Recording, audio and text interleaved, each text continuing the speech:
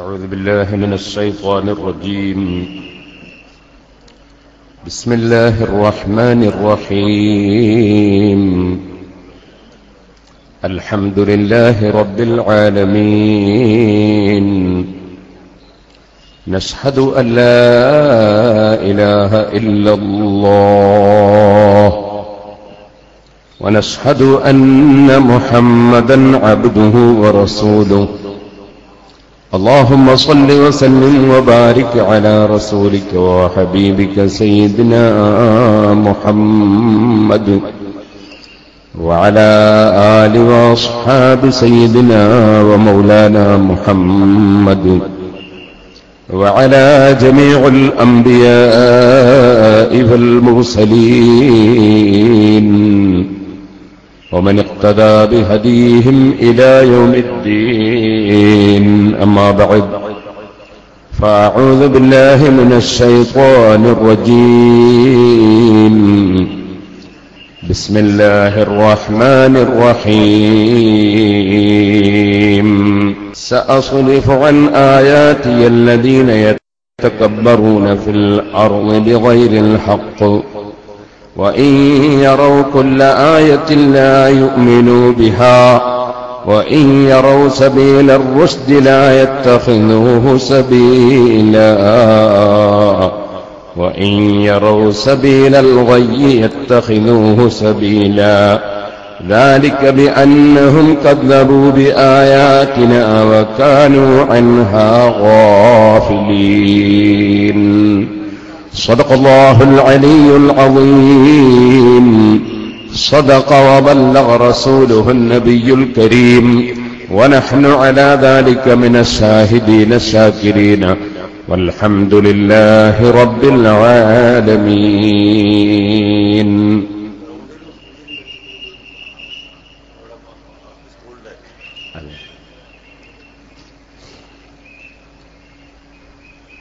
ذو العلم يحمل كل الطعن فيه ولا ذو الطعن منه يرى شيئا في سوى الخير ومثمر الشجر يرمى بالحجارة لا يرمى سواه فيرميان الثمر.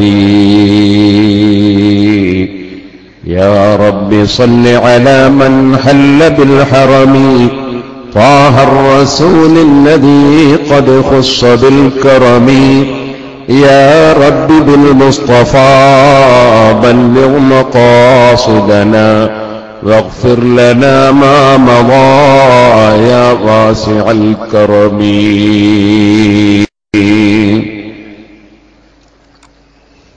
ആദരണീയരായ സാദാത്തുക്കൾ, ഉസ്താദുമാർ, പ്രിയപ്പെട്ട സഹോദരന്മാർ, സുഹൃത്തുക്കൾ,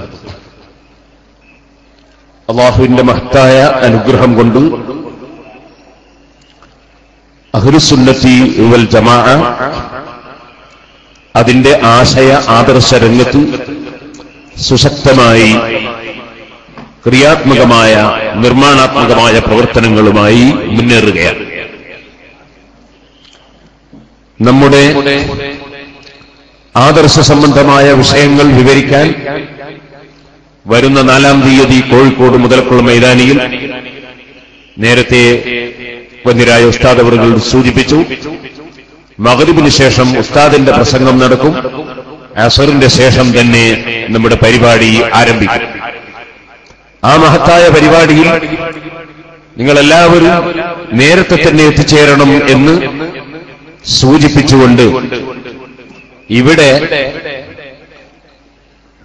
ഞാൻ അല്പം ലജ്ജയോടുകൂടി ഒരു സീഡിക്ക് മറുപടി പറയുകയാണ്. ഞാൻ അല്പം ലജ്ജയോടുകൂടി എന്ന് പറയാൻ കാരണം ഒരു മറുപടിക്ക് അർഹതയുള്ള വ്യക്തിയല്ല അപ്പുറത്തുള്ളത് എന്നതുകൊണ്ടാണ്.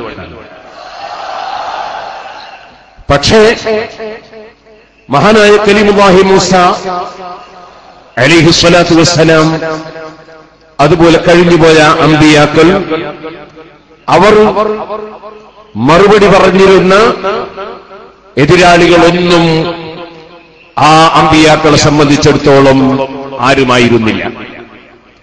പക്ഷേ ഹഖ് ഹഖായി വെളിപ്പെടുത്തൽ ആവശ്യമായതുകൊണ്ട് അമ്പിയാക്കൾ ഹഖ് ഹഖായി പറഞ്ഞിട്ടുണ്ട്. പക്ഷേ പറയുന്ന സമയത്ത് അല്ലാഹുവിന്റെ നിർദ്ദേശം ഖൂലാ ലഹു ഖൗലൻ ലയ്യിനൻ ലഅല്ലഹു യതദക്കറു ഔ യഖ്ശാ.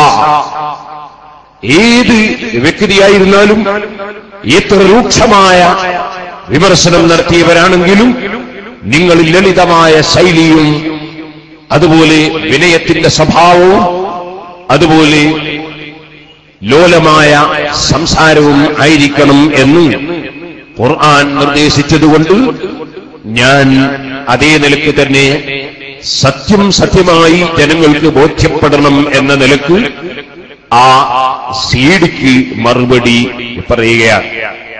ഇവിടെ ഞാൻ പ്രസംഗിക്കുന്നത് ഇവിടെ എന്ത് പറഞ്ഞു മറ്റൊരു സ്ഥലത്ത് എന്ത് പറഞ്ഞു എന്നത് ശ്രദ്ധിച്ചുകൊണ്ട് അല്ല, മറിച്ച് കേരളത്തിൽ പല സ്ഥലത്തും ഇപ്പോൾ ഒരു സീഡി ഇങ്ങനെ വിതരണം ചെയ്യുന്നതായി ശ്രദ്ധയിൽപ്പെട്ടു.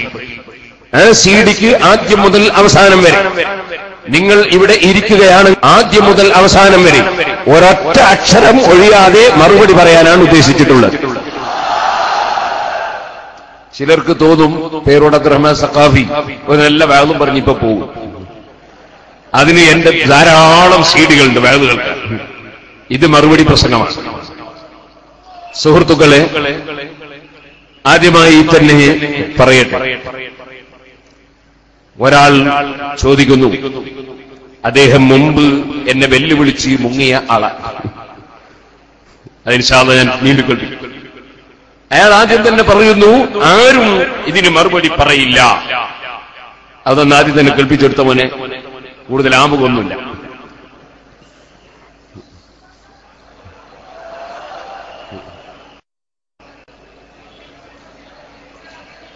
സൗണ്ട്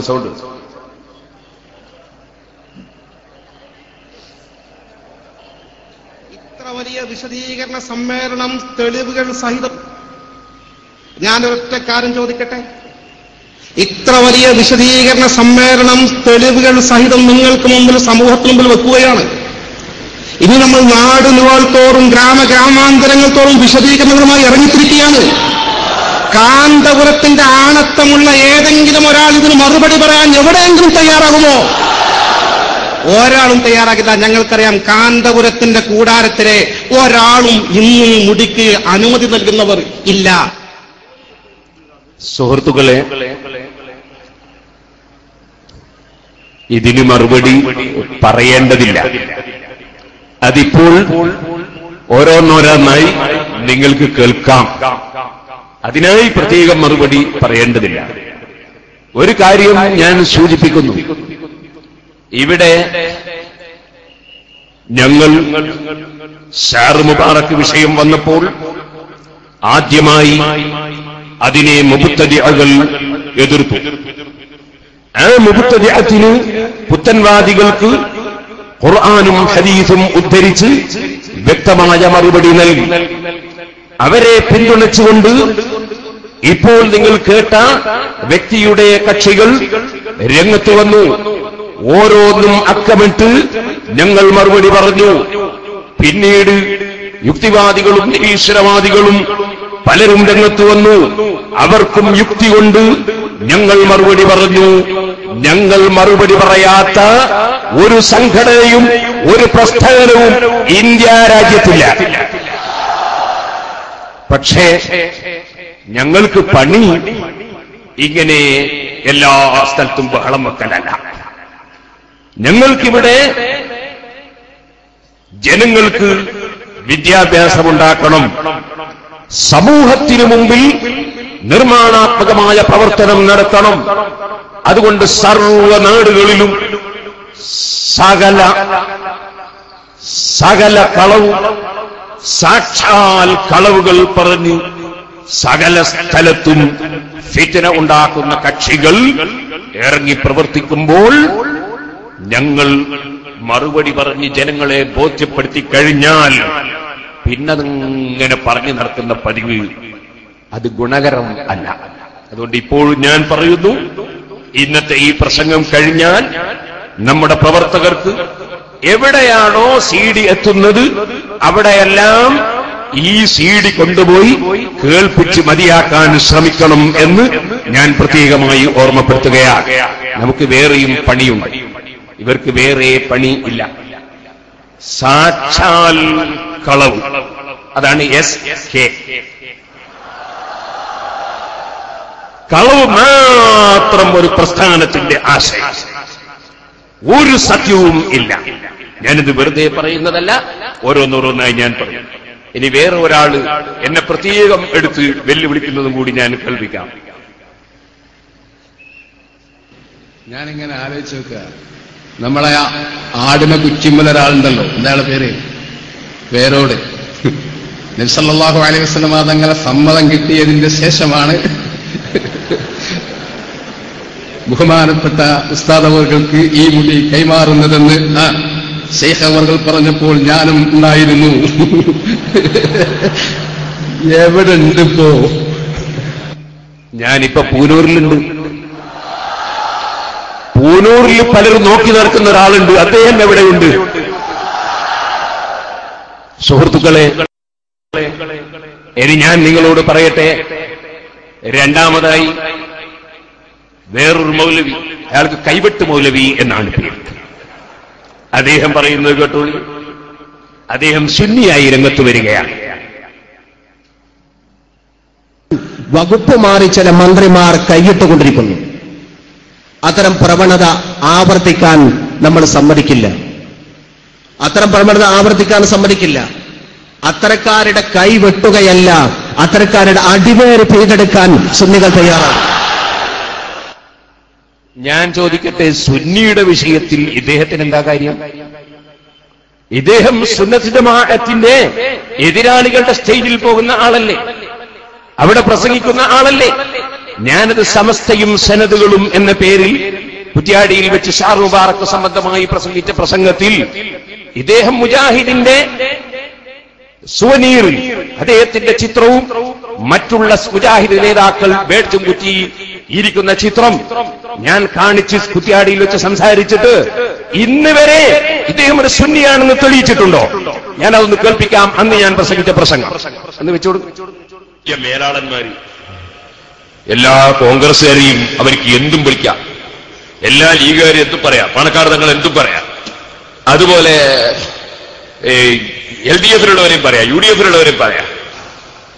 ഇതെങ്ങനെ സമസ്ത എന്ന പേര് നമുക്ക് അംഗീകരിച്ചു കൊടുക്കാൻ കഴിയും? നമ്മളെ രജിസ്ട്രാൾ എന്താ തീരുമാനിച്ചെന്നുള്ളതല്ല എന്റെ വിഷയം. ഒരു മുസ്ലിം സമുദായത്തിന്റെ പണ്ഡിത സെക്രട്ടറിയായി ഈ കക്ഷികൾക്ക് അംഗീകാരം കൊടുക്കാൻ പറ്റുമെന്ന് ബുദ്ധിപരമായി ഓരോരുത്തരും ആലോചിക്കും. ഇനി നിങ്ങൾക്ക് കേൾക്കണം, ഞാനൊരു യാഥാർത്ഥ്യമാണ്. അപ്പൊ ഇദ്ദേഹം കാവലൂർ എന്ന് പറഞ്ഞ് ആ പത്രേ പണ്ഡിതന്മാർ മതസൗഹാർദ്ദത്തിന്റെയും നന്മയുടെയും കാവലാളുകളാണ് ചെറുശ്ശേരി സൈനുദ്ദീൻ മുസ്ലിയാർ. ഹെഡിങ് ഉഷാറാട്ടോ, പത്രക്കാർ വകെ കൊടുത്താൽ. ഇനി അതിന്റെ ശേഷം പറയുന്നത് കേട്ടുള്ളൂ.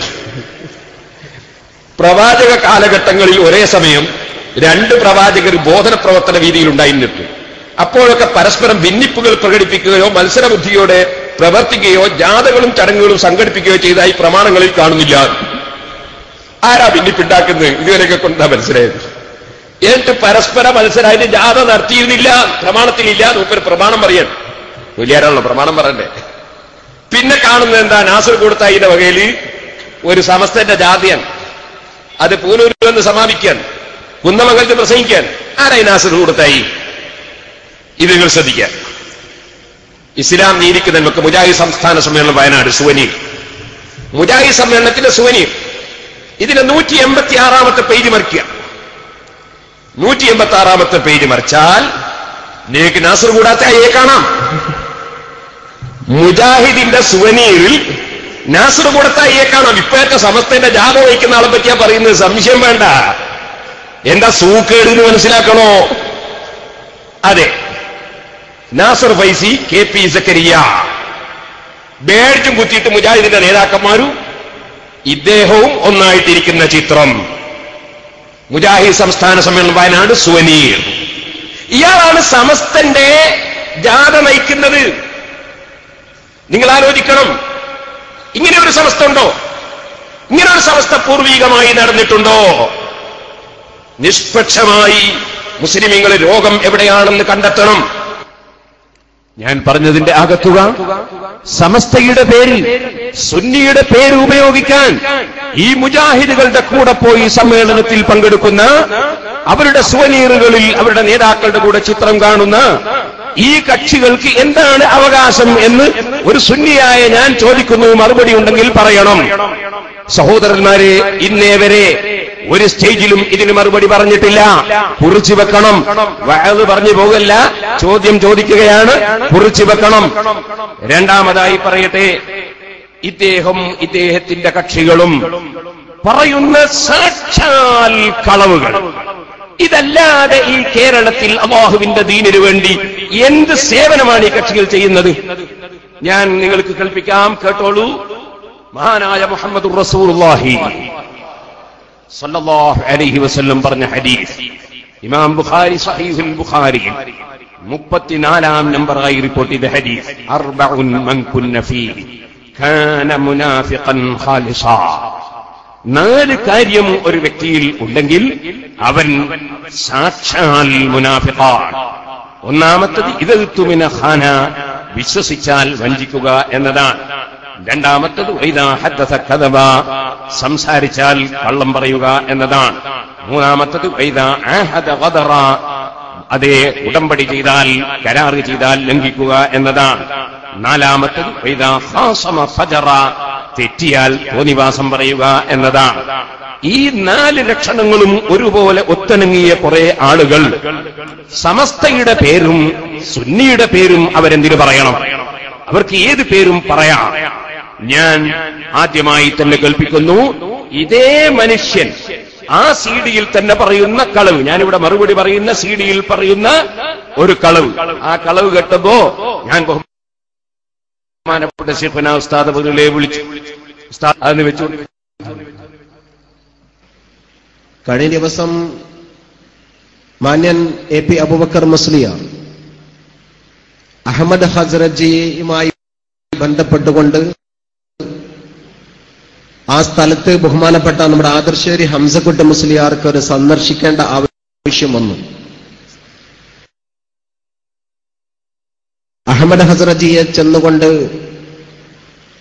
ആദർശേരി ഹംസക്കുട്ടി മുസ്ലിയാർ സംസാരിച്ചപ്പോൾ അദ്ദേഹത്തോട് അഹമ്മദ് ഹസ്രജി പറഞ്ഞു, എന്നെ കുടുക്കിയതാണ്, ഞാൻ അയാളുടെ പ്രലോഭനങ്ങൾക്ക് വഴങ്ങിപ്പോയതാണ്, എനിക്കൊന്ന് രക്ഷപ്പെടണമെന്നുണ്ടായിരുന്നു, ഏതാണ് അതിന്റെ വഴിയെന്ന്. അത് മനസ്സിലാക്കിയ കാന്തപുരം ആദർശേരി ഹംസക്കുട്ടി മുസ്ലിയാരെ വിളിച്ചു പറഞ്ഞത്, നിങ്ങൾ ഇത് നാട്ടിൽ ചെന്നുകൊണ്ട് പറയരുത്, എന്നെ രക്ഷപ്പെടുത്തണം, എനിക്ക് പുറത്തിറങ്ങാൻ നടക്കാൻ പറ്റാത്ത അവസ്ഥ വരുമെന്നാണ്. ആദരണീയനായ ഹംസക്കുട്ടി മുസ്ലിയാർ തന്നെ ആ കാര്യം പിന്നീട് നമ്മോട് പറയാനിരിക്കുകയും. സുഹൃത്തുക്കളെ, നിങ്ങൾ ഹംസക്കുട്ടി മുസ്ലിയാരെ കണ്ടിരുന്നോ? ഉസ്താദ് പറഞ്ഞു, എനിക്കെന്തെങ്കിലും കാര്യങ്ങൾ അറിയാനുണ്ടെങ്കിൽ ഉസ്താദിനോട് ഞാൻ ചോദിക്കൽ തന്നെയാണ്. അല്ലാതെ ഉസ്താദ് ചെയ്തതിൽ വേറെ എവിടെങ്കിലും പോയിട്ട് പരിശോധിക്കുന്ന ഏർപ്പാടിന് എന്നെ കിട്ടൂല. ഞാൻ ഉസ്താദിനോട് തന്നെ ചോദിച്ചപ്പെട്ടു. അങ്ങനെ ഞാൻ ചോദിച്ചു. ഉസ്താദ് പറഞ്ഞു, ഞാൻ കണ്ടിരുന്നു, റമദാനിൽ കണ്ടിരുന്നു. എവിടുന്ന് കണ്ടു? യൂസുഫ് അലി സാഹിബിന്റെ വീട്ടിൽ നിന്ന് കണ്ടു. അവിടെ ഞാനും ഉണ്ടായിരുന്നല്ലോ. അതെ, നമ്മളെ കണ്ട തന്നെ. പിന്നൊന്നും ഉണ്ടായിട്ടില്ല. അത് കഴിഞ്ഞപ്പോൾ ഞാൻ ഹംസക്കുട്ടി മുസ്ലിയാരെ വിളിച്ചു. ഹംസക്കുട്ടി മുസ്ലിയാർ, ഞാനും അദ്ദേഹവും ഈ വർഷം അബുദാബിയിൽ ഗവൺമെന്റ് ഗസ്റ്റായി അവിടെ റമദാനിൽ പ്രസംഗിക്കാൻ പോയ 2 ആളുകളാണ്. എനിക്ക് അദ്ദേഹത്തെ പരിചയമുണ്ട്. അങ്ങനെ ഹംസക്കുട്ടി മുസ്ലിയാരെ വിളിച്ചു. ഞാൻ അദ്ദേഹത്തോട് ചോദിച്ചു എന്ന് മാത്രമല്ല, ഈ SKയുടെ നേതാവിന്റെ വാചകം ഞാൻ അദ്ദേഹത്തിന് ഫോണിൽ കേൾപ്പിച്ചു കൊടുത്തു. അദ്ദേഹം അന്താളിച്ചുപോയി. എന്നിട്ട് അദ്ദേഹം എന്നോട് പറഞ്ഞു, ഹംസക്കുട്ടി മുസ്ലിയാർ ഇന്നും ജീവിച്ചിരിപ്പുണ്ട്. കന്യത്ത് ഉസ്താദാണെങ്കിൽ ഇപ്പൊ പോയി ചോദിക്കാൻ കഴിയില്ല, വഫാത്തായി പോയിരിക്കുന്നു. EK ഉസ്താദാണെങ്കിൽ വഫാത്തായി പോയിരിക്കുന്നു. ഇത് ഹംസക്കുട്ടി മുസ്ലിയാരാണ്, അല്ല ഞങ്ങളെ സംഘടനയിൽപ്പെട്ട ആളല്ല. വിളിച്ചു ചോദിക്കൂ നിങ്ങൾ ആരെങ്കിലും. ഹംസക്കുട്ടി മുസ്ലിയാരോട് ഞാൻ ചോദിച്ചു, ഇങ്ങനെ പറഞ്ഞല്ലോ, അദ്ദേഹം എന്നോട് പറഞ്ഞു, ഞാൻ കാന്തപുരം ഉസ്താദിനെ കണ്ടിട്ടുണ്ട്, ഞാൻ ഖസ്റജിയെ കാണാറുണ്ട്, കണ്ടിട്ടുണ്ട്.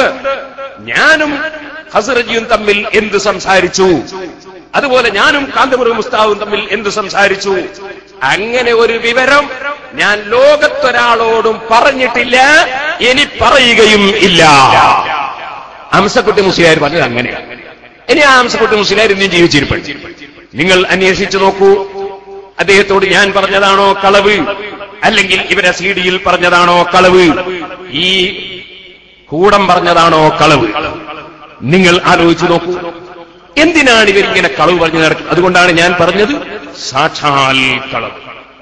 ഇനി ഇത് ഒന്നാണ്, കളവ് നമ്പർ 1. ഓരോന്നോരോന്ന് എഴുതി വെച്ചു. ഇനി സുഹൃത്തുക്കളെ, രണ്ടാമതായി ഞാൻ പറയട്ടെ, ഇവരെ പ്രശ്നം എന്താണ്? ഇവരെ പ്രശ്നം ഷാർ മുബാറക്കല്ല, ഇവരെ വിഷയം മറ്റൊന്നുമല്ല.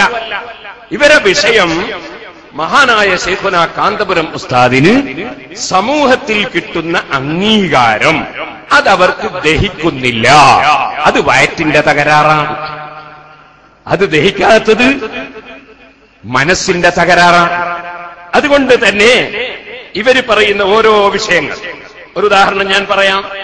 ഈ ഷാർ മുബാറക്കിനെതിരെ ഇവർ ഇറക്കിയ സിഡിയിലെ ഏകദേശ ഭാഗവും ഈ കേരളത്തിന്റെ മുഖ്യമന്ത്രിക്കെതിരെയും കുഞ്ഞാലിക്കുട്ടി സാഹിബിനെതിരെയും മുനീറിനെതിരെയും അതുപോലെ മറ്റ് മന്ത്രിമാർക്കെതിരെയുമാണ് ഷാർ മുബാറക്കിനേക്കാൾ കൂടുതൽ അവർ സംസാരിച്ചത്.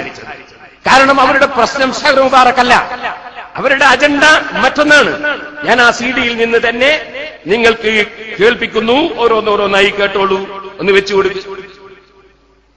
കേരള ഗവൺമെന്റ് പൂർണ്ണമായും കാന്തപുരത്തെ പ്രൊട്ടക്ട് ചെയ്താലും കേരളത്തിലെ സുന്നികളുള്ള കാലത്തോളം സമ്മതിക്കുന്ന പ്രശ്നമേ ഉദിക്കുന്നില്ല.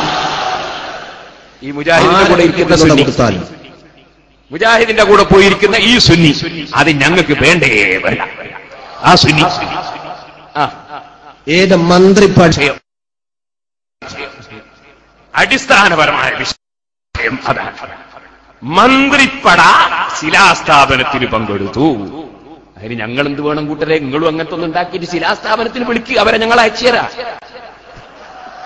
അതിനങ്ങനെ ഒന്ന് ഉണ്ടാക്കിയിട്ട് ശിലാസ്ഥാപനത്തിന് വിളിക്കണം. നിങ്ങൾ ഈ ചീത്ത പറയുന്ന സദസ്സിലേക്ക് അവരെ അയക്കാൻ പറ്റുമോ? നിങ്ങൾ നല്ല നല്ല പണിയെടുക്കുക, അത് നിങ്ങൾ നന്നാക്കട്ടെ. ഇനി എന്താണെന്നറിയോ? ലീഗിന്റെ മന്ത്രിമാരെ പരാജയപ്പെടുത്തും എന്ന ഭീഷണിയാണ്. അതെന്ന് വെച്ചേ, കാന്തപുരത്തെ സഹായിക്കുന്നത് ഏത് രാഷ്ട്രീയക്കാരായാലും അവർ തിരിച്ചറിയേണ്ട പോലെ തിരിച്ചറിയാൻ സുന്നി കേരളം ഉത്ബുദ്ധമാണ് എന്നുകൂടെ പറയാൻ ഈ സന്ദർഭം ഉപയോഗപ്പെടുത്തുകയാണ്. അടുത്ത തെരഞ്ഞെടുപ്പിൽ വേണ്ടി വന്നാൽ ആ നിലയിൽ കാണാം എന്നാണ് സമസ്ത കേരള ഇസ്ലാമത വിദ്യാഭ്യാസ ബോർഡിന്റെ ആനുകാലിക പ്രമേയം. അപ്പൊ നിങ്ങൾക്കൊരു കാര്യം മനസ്സിലായില്ലേ? ഞങ്ങൾക്ക് സമസ്ത കേരള സുന്നി വിദ്യാഭ്യാസ ബോർഡുണ്ട്. ആ സുന്നി വിദ്യാഭ്യാസ ബോർഡ് അടുത്ത ഇലക്ഷനിൽ ആരെ ജയിപ്പിക്കണം തോൽപ്പിക്കണം എന്ന് പറയാനുള്ളതല്ല. അത് ഈ രാജ്യത്തുള്ള മുസ്ലിം കുട്ടികൾക്ക് സംസ്കാരവും അതുപോലെ പരിശുദ്ധ ഖുർആനും അതുപോലെ നിസ്കാരവും നോമ്പും മാതാപിതാക്കളോടെങ്ങനെ പെരുമാറണം, പ്രായമുള്ളവരോടെങ്ങനെ പെരുമാറണം, സമൂഹത്തോടെങ്ങനെ സംവദിക്കണം എന്നത് പഠിപ്പിക്കാനുള്ളതാണ് ഞങ്ങളുടെ സമസ്ത കേരള സുന്നി വിദ്യാഭ്യാസ ബോർഡ്. ഇവരുടെ ബോർഡ് ഇവിടെ ലീഗ് മന്ത്രിമാരെയും ലീഗിന്റെ MLA-മാരെയും പരാജയപ്പെടുത്തണം തെരഞ്ഞെടുപ്പിൽ എന്ന് പ്രഖ്യാപിക്കാനും അത് തീരുമാനിക്കാനും പ്രമേയം അവതരിപ്പിക്കാനുമുള്ളതാണ്. ഞങ്ങളുടേത് മതപ്രവർത്തനമാണ്, നിങ്ങളുടേത് ആരോടെല്ലാമോ ഉള്ള വിദ്വേഷം തീർക്കാനുള്ള പ്രവർത്തനമാണ്.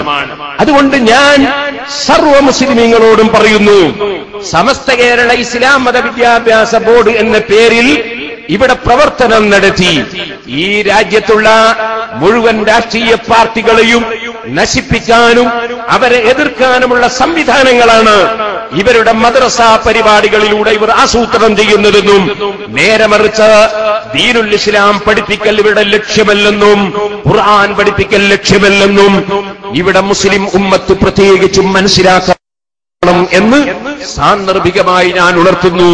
ഇതെന്റെ വകയിൽ അല്ല, അവര് പറഞ്ഞത്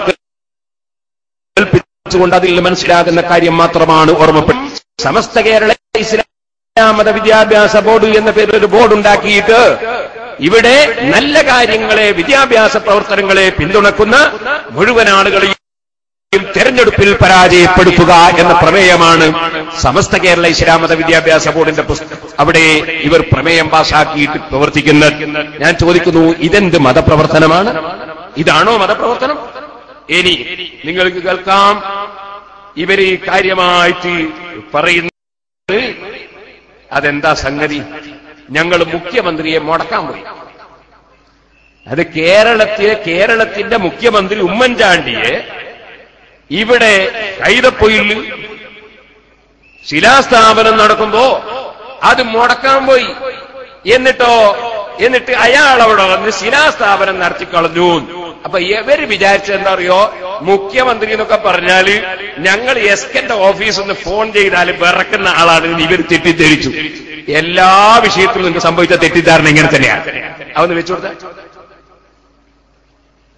കൈതപ്പൊയിലെ ആ നോളജ് സിറ്റി എന്ന് പറയുന്ന റിയൽ എസ്റ്റേറ്റ് തട്ടിപ്പിന് വേണ്ടി അവിടെ പോയി അതിന്റെ ഉദ്ഘാടന കർമ്മം നിർവഹിച്ചു നമ്മുടെ മുഖ്യമന്ത്രി.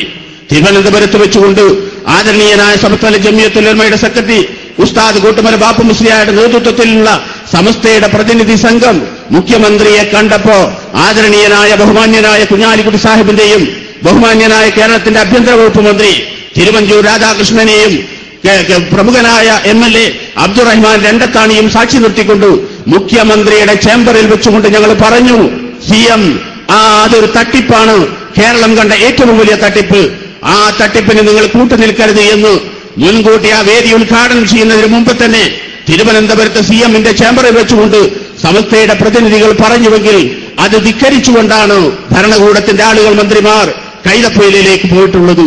ധാർമ്മികമായ ഒരു ഉത്തരവാദിത്തം അവർക്കുണ്ട്. ഈ തട്ടിപ്പിന് കൂട്ടുനിന്ന ആളുകൾ ധാർമ്മികമായ നിലപാടെന്ത് എന്നവർ വ്യക്തമാക്കേണ്ട ബാധ്യത അവരെ സംബന്ധിച്ചിടത്തോളമുണ്ട്. ആരോടാ വ്യക്തമാക്കേണ്ടത്? ഇവിടുത്തെ മുഖ്യമന്ത്രി നിലപാട് വ്യക്തമാക്കണം. ആരോട്? ഇവിടുത്തെ പ്രധാനമന്ത്രിയല്ലേ ഇയാൾ. നിങ്ങളൊന്ന് ആലോചിച്ചു, സോണിയാഗാന്ധിയാണ് നിലപാട്, മുഖ്യമന്ത്രി നിലപാട് വ്യക്തമാക്കണം. അഹങ്കാരത്തിലുണ്ടൊരതിര്. ഇത് കേരളത്തിന്റെ മുഖ്യമന്ത്രിയാ, ഇത് കേരളമാണ്. കേരളത്തിൽ ഒരു നോളേജ് സിറ്റി ഉണ്ടാക്കുമ്പോ അതിന്റെ ശിലാസ്ഥാപനത്തിന് കേരളമെന്നല്ല, ഇന്ത്യ രാജ്യമെന്നല്ല, ലോകം കണ്ടതിൽ വെച്ച് ഏറ്റവും പ്രശസ്തനായ ഒരു നേതാവ് ക്ഷണിക്കുമ്പോ നിങ്ങൾ മനസ്സിലാക്കിയെന്തേ? ബാപ്പു മുസ്ലിയാർ വല്ല കൊടയെടുത്തു പോയാൽ അയാൾ വരൂല. ബാപ്പു മുസ്ലിയാർ ഒരു കാര്യം ചെയ്യണോ? കടമേരി കോളേജിൽ നിന്ന് കിതാബ് ദർസ് നടത്തണോ? അല്ലെങ്കിൽ വേറെ സ്ഥലത്ത് കിതാബ് ദർസ് നടത്തണോ? മുഖ്യമന്ത്രിനെ മുടക്കാനല്ല പണ്ഡിതന്മാര് പോണ്ടത്. പണ്ഡിതന്മാർക്കൊരു അന്തസ്സുണ്ട് ഇവിടെ, അത് നശിപ്പിക്കാൻ പാടില്ല. നിങ്ങൾ പണ്ഡിതന്മാർ അന്തസ് സമസ്ത എന്ന് പറഞ്ഞ് നശിപ്പിക്കാൻ പാടില്ല. മുഖ്യമന്ത്രിയെ പരിപാടിക്ക് പോകുന്നതിന് മുടക്കുക. ഞാൻ ചോദിക്കട്ടെ, ബഹുമാനപ്പെട്ട മർഹൂം കൂട്ടുമല അബൂബക്കർ മുസ്ലിയാർ റളിയല്ലാഹു അൻഹു മഹാനവർകൾ ഇന്നേ വരെ ഇത്തരം ഒരു താഴ്ന്ന പരിപാടി ചെയ്തിട്ടുണ്ടോ? EK അബൂബക്കർ മുസ്ലിയാർ ചെയ്തിട്ടുണ്ടോ? കന്യത്ത് ഉസ്താദ് ചെയ്തിട്ടുണ്ടോ? ഏതെങ്കിലും ഒരു മഹാൻ ഇന്ന് വരെ ഒരു മുഖ്യമന്ത്രി ഒരു വിദ്യാഭ്യാസ സ്ഥാപനത്തിന്റെ തറക്കല്ലിടലിൽ പോകുമ്പോ അത് മുടക്കാൻ വേണ്ടി തിരുവനന്തപുരത്ത് പോയ ഒരു നാണംകെട്ട ചരിത്രം നിങ്ങൾക്കല്ലാതെ ആർക്കുണ്ട് മക്കളെ? എന്തു മുടക്കികളാണ് നിങ്ങൾ? പക്ഷേ മുഖ്യമന്ത്രി വന്നിട്ട് എന്താ പറയുന്നത് നോക്കാം. നോളജ് സിറ്റി ഇന്ന് ലോകം മുഴുവൻ അംഗീകരിച്ചിട്ടുള്ള ഒരു കൺസെപ്റ്റാണ്. കാരണം ഈ നൂറ്റാണ്ട് അറിവിന്റെ നൂറ്റാണ്ടാണ്. അതിൽ എത്രമാത്രം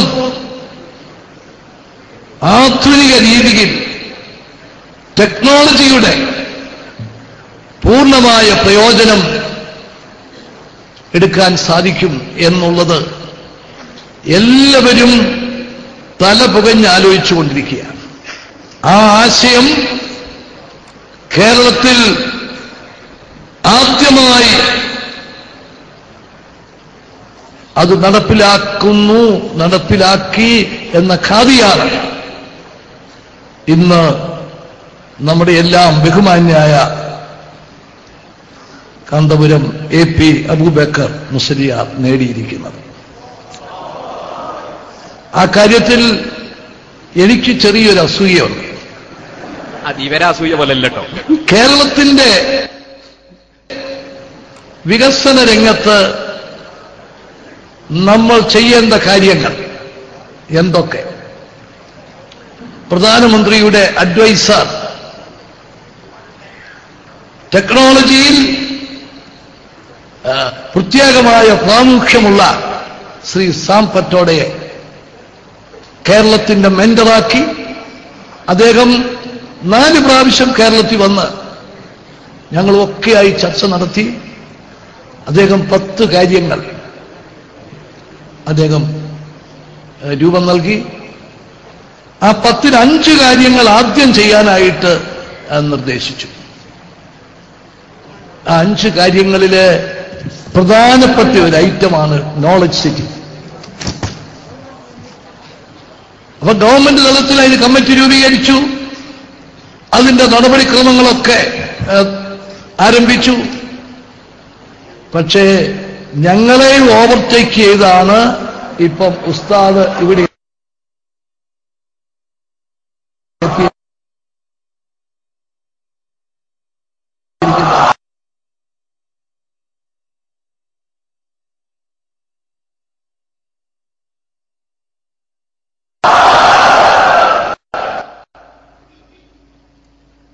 പിന്നില്ല. ഇവിടെ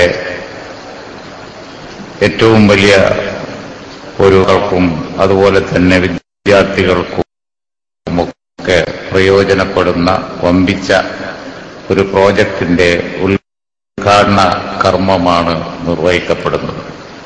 ആധുനിക സാങ്കേതിക വിദ്യ എത്രമാത്രം പുരോഗതി പ്രാപിച്ചു വരുന്നു എന്നുള്ളത് ഈ കാലത്ത് നമ്മളൊന്നും പറയാതെ തന്നെ എല്ലാവർക്കും അറിയാം. എല്ലാം മാറി വരിക. നമ്മുടെ ഭാവനക്കും അതുപോലെ തന്നെ ചിന്തക്കും അതീതമായ തരത്തിൽ ജീവിതവും അതുപോലെ തന്നെ ജീവിത വിഷയങ്ങളും കാര്യങ്ങളും ഒക്കെ മാറി വരിക. അതാണ് ഇനി ഭാവിയിൽ തൊഴിലുണ്ടാക്കാൻ പോകുന്നത്. അവിടെയാണ് ഇനി മാറ്റങ്ങൾ വരാൻ പോകുന്നത്. അതൊക്കെ ഉൾക്കൊണ്ടുകൊണ്ടുള്ള ഒരു സ്ഥാപനമാണ് ഇവിടെ വളർന്ന് വരാൻ പോകുന്നത്. ഉദ്ഘാടന കർമ്മം നിർവഹിച്ചത് നിങ്ങൾ കണ്ടു. പണ്ടൊക്കെ ആണെങ്കിൽ പോയി കർട്ടൻ നീക്കണം, പിന്നെ സ്വിച്ച് ഇടണപ്പോ അതൊന്നും വേണ്ട. മാറാൻ പറഞ്ഞപ്പോ കർട്ടൻ മാറി. അത് പണ്ടാണെങ്കിൽ അത് മതി മനുഷ്യന് ബേജാറാവാൻ, ഇരിക്കുന്നതെല്ലാം കൂടി എന്നിട്ട് ഇതെന്ത് മായാജാലാണ്. ഇന്നിപ്പോ വളരെ ചെറിയൊരു കാര്യമാണെങ്കിൽ പോലും ഇത് ഈ രീതിയിലാണ്. എത്ര മാത്രം യന്ത്ര സാമഗ്രികൾ ഒക്കെ പെർഫെക്റ്റായി എത്ര പെർഫെക്ഷനിൽ പോവും, അതിന്റെ ഏറ്റവും വലിയ മാറ്റത്തിന്റെ ഒരു ഏരിയയാണത്. ഉദാഹരണമായി നമുക്കാക്കണം, അതുപോലെയുള്ള ഒരുപാട് കാര്യങ്ങൾ നമ്മൾ നേരിട്ട് ചെയ്യണം. പക്ഷേ സെൻസിങ് പുതിയ സാങ്കേതിക വിദ്യ ഉയർന്നു വന്നതിന് ശേഷം അങ്ങോട്ട് വരുമ്പോൾ ലൈറ്റ് കത്തിക്കോളും, പോകുമ്പോൾ ഓഫായിക്കോളും, അതുപോലെ തന്നെ ബാക്കി കാര്യങ്ങളൊക്കെ താനേ നടന്നോളും. ഞാനൊരു ചെറിയ ഉദാഹരണം പറഞ്ഞു എന്ന് മാത്രമേ ഉള്ളൂ. ഈ ഏരിയയിലൊക്കെയാണ് ഏറ്റവും അധികം ഇവിടെ റിസർച്ചൊക്കെ നടക്കുന്നത്. അത്തരത്തിലുള്ള സബ്ജക്റ്റൊക്കെ ഓരോ പഠന വിഷയമാണ്. അതൊക്കെ ഓരോ മേഖല ഉയർന്നു വരുന്ന മേഖലകളാണ്. ഐടിയിലും അതുപോലെ തന്നെ അതിനനുബന്ധിച്ച വളർന്ന സാങ്കേതിക വിദ്യയിലുമൊക്കെ അതൊക്കെ ഉൾക്കൊള്ളുന്ന വമ്പിച്ച ഒരു സ്ഥാപനം ഇവിടെ നാട്ടിൽ വരുന്നു എന്നുള്ളത് വളരെ വളരെ സ്വാഗതാർഹമാണ്. വളരെ നന്നായി ഈ സ്ഥാപനം വളർന്നു വരട്ടെ എന്ന് ഈ സന്ദർഭത്തിൽ പ്രത്യാശിക്കുകയാണ്. അതിന് ഗവൺമെന്റിന്റെയും അതുപോലെ തന്നെ IT വകുപ്പിന്റെയും എല്ലാവിധ പിന്തുണയും ഉണ്ടായിരിക്കും എന്ന് പറഞ്ഞുകൊണ്ട് ഞാൻ എന്റെ ആ കർമ്മം നിർവഹിക്കുന്നു. അപ്പോ പിന്നെ ഇവര് പറയാണ് കുഞ്ഞാലിക്കുട്ടിന്റെ തൊപ്പി തെറിപ്പിക്കൂ. അതൊന്ന് കേട്ടോളികൾ. കേരള മുഖ്യമന്ത്രിക്ക് ഒരു തോന്നലുണ്ടാവും. അതിന്റെ അന്തർനാടകം ഞാൻ കുറച്ച് പറഞ്ഞുതരാം. പറയല്ലേ? പറഞ്ഞൂടെ? കുറച്ച് മാസങ്ങൾക്ക് മുമ്പ് ബോംബെയിൽ ഒരു സൽക്കാരം ഉണ്ടായിരുന്നു. AP അബ്ദുൽ ഹക്കീം അസ്ഹരി എന്തായാലും ഇത് കേൾക്കും. മൂപ്പർ മനസ്സിലാക്കിക്കോട്ടെ. ബോംബെയിലെ 5 സ്റ്റാർ ഹോട്ടലിൽ മനോഹരമായ ഒരു സൽക്കാരം നടന്നു. 36 ലക്ഷം രൂപയാണ് അതിന്റെ ബില്ല്. ആ സൽക്കാരത്തിൽ പങ്കെടുത്തവർ ആരൊക്കെയാണെന്നും അന്നവിടെ എന്തൊക്കെയാണ് വിളമ്പിയതെന്നും ഇതിന്റെ പ്രധാന സംഘാടകനായ അച്ചായൻ ഞങ്ങളോട് പറഞ്ഞു തന്നിട്ടുണ്ട്. ആവശ്യമുണ്ടാകുമ്പോ രാഷ്ട്രീയ നേതൃത്വത്തിന്റെ ഈ നിറംമാറലിന്റെ കഥ ഞങ്ങൾ പുറത്തു കൊണ്ടുവരികയും അത് കേരള രാഷ്ട്രീയത്തിൽ ചില ആളുകളുടെ തൊപ്പി തെറിപ്പിക്കുകയും ചെയ്യുമെന്ന് സാന്ദർഭികമായി ഇവിടെ സൂചിപ്പിക്കുകയാണ്. നിങ്ങളൊന്ന് ആലോചിച്ചു നോക്കൂ. അയാളെ തലേക്കെട്ട് തീർച്ചിട്ടാ അത് പറയുന്നു. എന്നാൽ ഇവർ കുഞ്ഞാലിക്കുട്ടിന്റെ തൊപ്പി തെറിപ്പിക്കാൻ പോവാണ്. കേരള രാഷ്ട്രീയത്തിലുള്ള പലരുടെയും തൊപ്പി തെറിപ്പിക്കാൻ പോവാണ് ഇവരാരാ കൗമ്? ഇവരാരാ മഹാന്മാര്? ഇവർക്കെന്താ ഇവിടെ സ്വാധീനം? എന്താണ് ഇവരുടെ കൈവശത്തിലുള്ളത്? ഇതൊന്നും യാതൊരു ബോധവുമില്ല. എന്തെല്ലാമോ വിളിച്ചു പറയുന്നേ.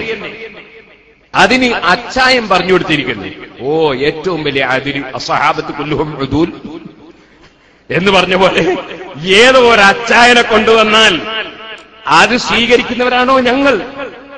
നിങ്ങൾ ഏതെങ്കിലും നേതാക്കളെ സംബന്ധിച്ച്, ഈ കേരളത്തിന്റെ ബഹുമാന്യരായ മുഖ്യമന്ത്രിയെ സംബന്ധിച്ച്, ഈ കേരളത്തിന്റെ മന്ത്രിമാരെ സംബന്ധിച്ച്, പല രാഷ്ട്രീയ പാർട്ടിയിലുമുള്ള നേതാക്കന്മാരെ സംബന്ധിച്ച് ഇത്തരത്തിലുള്ള കടുത്ത തോന്നിവാസങ്ങൾ ഇസ്ലാമിന്റെ പേരിൽ എന്നും പറഞ്ഞിട്ട്, പണ്ഡിതന്മാരുടെ വേഷമാണ് ഞങ്ങൾക്കെന്നും പറഞ്ഞിട്ട് സ്റ്റേജിൽ കയറി പറഞ്ഞ് ഞങ്ങളെ സമുദായത്തിലെ പണ്ഡിതന്മാരെ നിങ്ങൾ നാണക്കേടാക്കുന്നുണ്ട്, അതിന് ഞങ്ങൾ വേദനിക്കുന്നുണ്ട്.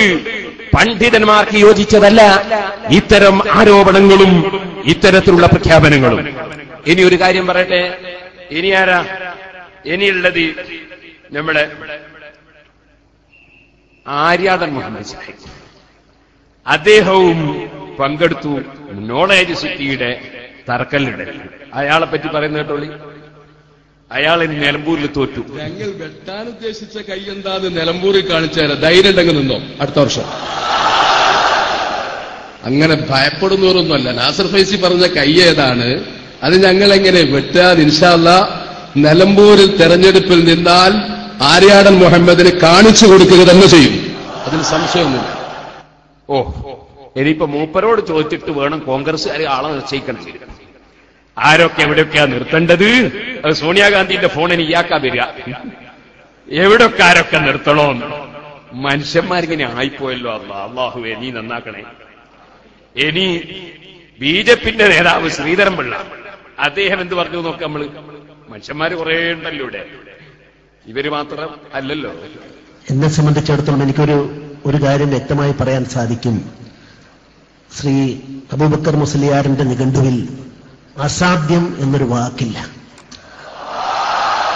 അദ്ദേഹം ഏതൊക്കെ സംരംഭം ഏറ്റെടുത്തിട്ടുണ്ടോ അതെല്ലാം വിജയിപ്പിക്കാൻ അദ്ദേഹത്തിന് സാധിച്ചിട്ടുണ്ട്. അതുകൊണ്ട് ഞാൻ ഈ സംരംഭത്തിന് എല്ലാവിധ ആശംസകളും അർപ്പിച്ചുകൊണ്ട് എന്റെ വാക്കുകൾ ചുരുക്കുന്നു.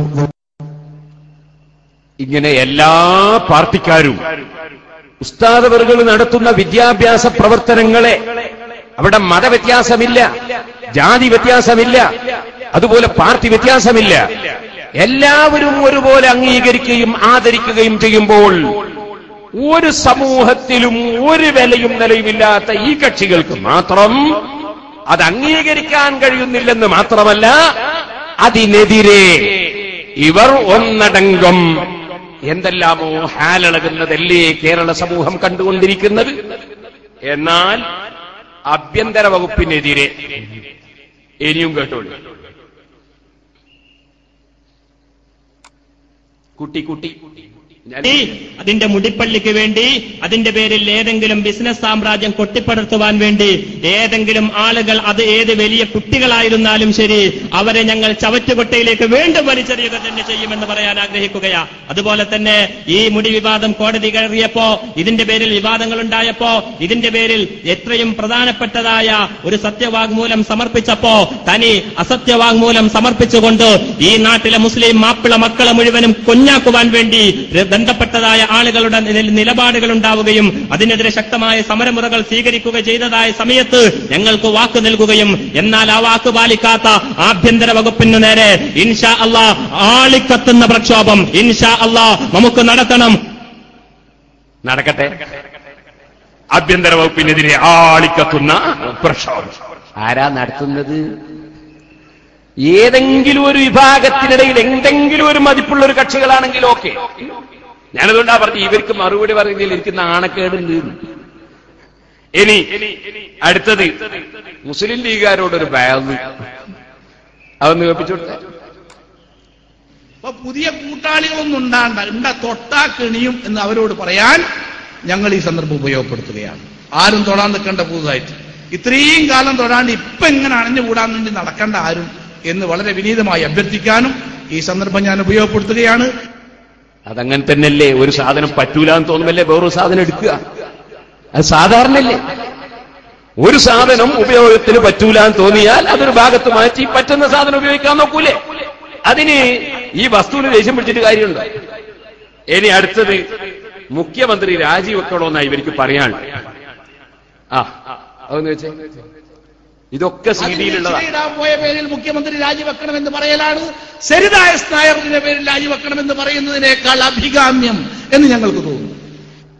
അതെ, അത് LDF-നെയാണ് പറയുന്നത്. അതായത് മുഖ്യമന്ത്രി രാജിവെക്കണമെന്ന് LDF പറഞ്ഞ കാരണം അതല്ല പറയേണ്ടത്. LDF-ന് അജണ്ട കൊടുക്കുകയാണ് ഇവർ. പറയേണ്ടത് ഇതാണ്, നോളേജ് സിറ്റിയുടെ തറക്കല്ലിടലിന് പോയതുകൊണ്ട് മുഖ്യമന്ത്രി രാജിവെക്കണം. ഇനി അതും പോരാ, ഇവരോട് മന്ത്രിമാര് മാപ്പ് പറയണോ? അതെന്ന് വെച്ച് അപ്പോ നിങ്ങൾ മാപ്പ് പറയണം, നിങ്ങൾ തിരിച്ചു പോകണം, തൗബ ചെയ്യണം, അനുയായികളെ നല്ല വഴിയിലേക്ക് വിട്ടുകൊടുക്കണം. നിങ്ങളുടെ തമ്മാടിത്തങ്ങൾ, നിങ്ങളുടെ മോശത്തരങ്ങൾ, നിങ്ങൾ അള്ളാഹുവിനോട് ചെയ്യുന്ന ഫിസ്ക് അവസാനിപ്പിക്കണം. ഞങ്ങൾ പുറത്ത് പറയാൻ ഞങ്ങളുടെ സംസ്കാരം അനുവദിക്കാത്ത ഒരുപാട് കാര്യങ്ങളുണ്ട് അബൂബക്കർ മുസ്ലിയാർ, ഒരുപാട് കാര്യങ്ങളുണ്ട്. അതിനിയും ഞങ്ങളെ കൊണ്ട് പറയിപ്പിക്കാതിരിക്കാൻ കൂടി താങ്കൾ ശ്രദ്ധിക്കണമെന്ന് വിനീതമായി അഭ്യർത്ഥിക്കുന്നു. അത് ഉസ്താദ് മാപ്പ് പറയണം, അതിന്റെ പുറമെ മന്ത്രിമാര് മാപ്പ് പറയണമെന്ന് വേറെ പറഞ്ഞിട്ടുണ്ട്. അങ്ങനെ ഇവരോട് മാപ്പ് പറയണ്ടില്ലാത്ത ഒരു കക്ഷിയുള്ളവർ എല്ലാവരും ഇവരോട് മാപ്പ് പറയാം. ഉസ്താദ് മാപ്പ് പറയാ, മന്ത്രിമാര് മാപ്പ് പറയാ, മുഖ്യമന്ത്രി മാപ്പ് പറയാ, എല്ലാവരും ഇവരോട് മാപ്പ് പറഞ്ഞോളാം. എന്താ പോരെ ബഹുമാനോ? ഇവര് കളവ് ഇങ്ങനെ പറയുന്നു. ഇനി അടുത്തത് ഇയാള് പറയുന്നു ഇവരെ മുശാവറയിൽ എന്ത് നടന്നാലും അത് നമുക്ക് രണ്ടാള് പറഞ്ഞുതരാൻ മുശാവറയിലുണ്ട്. കളവ് പറയുന്നതിന്റെ ഒരു മട്ടാണ്. ധൈര്യം ഉണ്ടെങ്കിൽ അവരെ പേരൊന്ന് പറ. അങ്ങനെ ഒരു രണ്ടാള് ഞങ്ങളെ മുശാവറയിൽ ഉണ്ടെങ്കിൽ, ആൺകുട്ടിയായിട്ട് ജനിച്ചതാണെങ്കിൽ അവരെ പേരൊന്ന് പറ. നിങ്ങൾക്ക് ഞങ്ങളെ മുശാവറയിൽ റിപ്പോർട്ട് ചെയ്യുന്ന രണ്ടാളുടെ പേരൊന്ന് പറ. അതിന് ധൈര്യം ഉണ്ടെങ്കിൽ പറ. ആൺകുട്ടികളാണെങ്കിൽ പറ. ഇനി ഞാൻ പറയട്ടെ. എന്നിട്ട് മൂപ്പര് പറയാണ്, അതുകൊണ്ട് തീർന്നില്ല. ഇയാള് പറയാണ് ആ 19 വെച്ചു കൊടുത്തവൻ എല്ലാവർക്കും കേട്ടോ. സത്യം മാത്രമേ പറയൂ. തടുക്കാൻ കഴിയില്ല നിങ്ങൾക്ക്. ഇത് സത്യമാണ്. ഞങ്ങളൊരു കാര്യം തുടങ്ങിയ സത്യം അന്ന് അവസാനം വരെ തെളിയിച്ചിട്ട് തന്നെ നിൽക്കുള്ളൂ, ഒരു സ്ഥലത്ത് എത്തിച്ചിട്ടേ നിൽക്കുള്ളൂ. ആ രീതിയിൽ ഞങ്ങൾക്ക് ഉസ്താദുമാരുടെ പൊരുത്തമുണ്ട്. എന്നാ ഞാൻ ഇയാള് പറഞ്ഞ കളവ്, ഇതേ ഷെയർ മുബാറക്ക് വിഷയത്തിൽ ഇയാള് പറഞ്ഞ കളവ് ഞാൻ കുറ്റ്യാടിയിൽ വെച്ച് എടുത്തിട്ടിട്ട് ചോദിച്ച ചോദ്യത്തിന് ഇന്നേ വരെ ഒരു സ്റ്റേജിലും മറുപടി പറയാത്ത കളവ് ഞാൻ വെച്ച് കേൾപ്പിക്കുന്നു. അവര് പറഞ്ഞ കളവ്, ഇയാള് തന്നെ പറഞ്ഞ കളവ് ഇന്ന് വരെ എന്റെ ആ ചോദ്യത്തിന് മറുപടി വന്നിട്ടില്ല. എഴുതി വെച്ചോ വെല്ലുവിളി 1 വെക്ക്. സനദില്ലാതെ വെല്ലൂർ ബാഖിയാത്ത് സ്വാലിഹാത്തിൽ ഒരു മുടിയുണ്ട്, ലത്തീഫിയയിലും മുടിയുണ്ട്. വെല്ലൂർ ബാഖിയാത്ത് സ്വാലിഹാത്തിലുള്ള ഷാർ ആ പറയുന്ന മുടി ഇട്ട വെള്ളം അവിടെയുള്ള ബാഖവികളായ ആളുകൾക്കറിയാം. അവിടെ ആർക്കും കൊടുക്കാറില്ല. കാരണം അതിന്റെ സനദിൽ സംശയമുള്ളത് കൊണ്ട്. അവിടെ കൊടുക്കുന്ന വെള്ളം ലത്തീഫിയിൽ നിന്ന് കൊണ്ടുവന്ന വെള്ളം, അത് സനദ് ശരിയുള്ളത് കൊണ്ടാണ്. ഇത് മനസ്സിലാക്കാൻ ബാഖവിയായ അബൂബക്കർ മുസ്ലിയാർക്ക് കഴിയില്ലേ? ആടെ പോയി പഠിച്ചിട്ടുണ്ടല്ലോ, ഉസ്താമാരെ പൊരുത്തമില്ലെങ്കിലും പോയി പഠിച്ചു വന്നിട്ടുണ്ടല്ലോ. ബാഖവിയാണല്ലോ, MFB ആണ്, ബാഖവിയാണ്. അവിടെ സുഹൃത്തുക്കളെ, അതിന്റെ മറുപടി പറഞ്ഞ ഞങ്ങൾ കേട്ടോ. അതിന് ഞാൻ പറഞ്ഞ മറുപടി പറഞ്ഞു MFB ആണ്, ബിരുദുണ്ട്, മറ്റേ സെക്രട്ടറി പോലല്ല. മനസ്സിലായില്ലേ? അത് നന്നായി പറഞ്ഞത്. പിന്നൊന്ന് കേൾക്കണം, ബിരുദുണ്ട് കേട്ടോ. ആദ്യം ജനറൽ സെക്രട്ടറി അല്ലേ? ബാക്കിയാറ്റി പഠിച്ചിട്ടില്ലേ? കാന്തപുരം അബൂബക്കർ മുസ്ലിയാർ പഠിച്ചിട്ടുണ്ടല്ലോ. എന്നിട്ടാ നിങ്ങൾ പഠിച്ചിട്ടവിടെ? നിങ്ങൾ പഠിച്ചിട്ടില്ലല്ലോ. പഠിച്ചാള് അബൂബക്കർ മുസ്ലിയാറല്ലേ? എന്നാ മൊയ്ലിയാരെ പറഞ്ഞ കള്ളത്തരാത്തോ നിങ്ങൾ? ലത്തീഫിയയിൽ കൊണ്ടുവരുന്ന വെള്ളമല്ല, ബാക്കിയാത്തിൽ വെച്ച് കൊടുക്കുന്ന വെള്ളം. ശരിക്കും ആലോചിച്ചോളൂ. കണ്ണാടി പറമ്പേ, കണ്ണാടി കൂട്ടിൽ നിന്ന് കല്ലെറിയണ്ട. ശരിക്കും ആലോചിച്ചോളൂ. നിങ്ങൾ പറഞ്ഞില്ലേ വെല്ലൂര് ബാക്കിയാത്തിലെ മുടിക്ക് സെനദില്ലെന്നും ലത്തീഫിയിലെ സെനതുണ്ട്, ലത്തീഫിയിലെ മുടിക്ക് സെനതുണ്ട് എന്നും പറഞ്ഞില്ലേ? തെളിയിക്കാൻ കഴിയോ? ബാക്കിയാത്തിലെ മുടിക്ക് സെനദില്ല എന്നത് തെളിയിക്കാൻ കഴിയോ? ലത്തീഫിയയിലെ മുടിക്ക് സെനതുണ്ട് എന്ന് തെളിയിക്കാൻ കഴിയോ? രണ്ടിനും ഒരുപോലെ വെല്ലുവിളിക്കുന്നു. പറയൂ പറയൂ പറയൂ. സെനതൊന്ന് വായിക്ക്, ഞാനത് കേട്ടെ. ലത്തീഫിയയിലെ സെനതൊന്ന് വായിക്ക്. ബാക്കിയാത്തിന് സെനദില്ല എന്നതിന് തെളിവും പറ.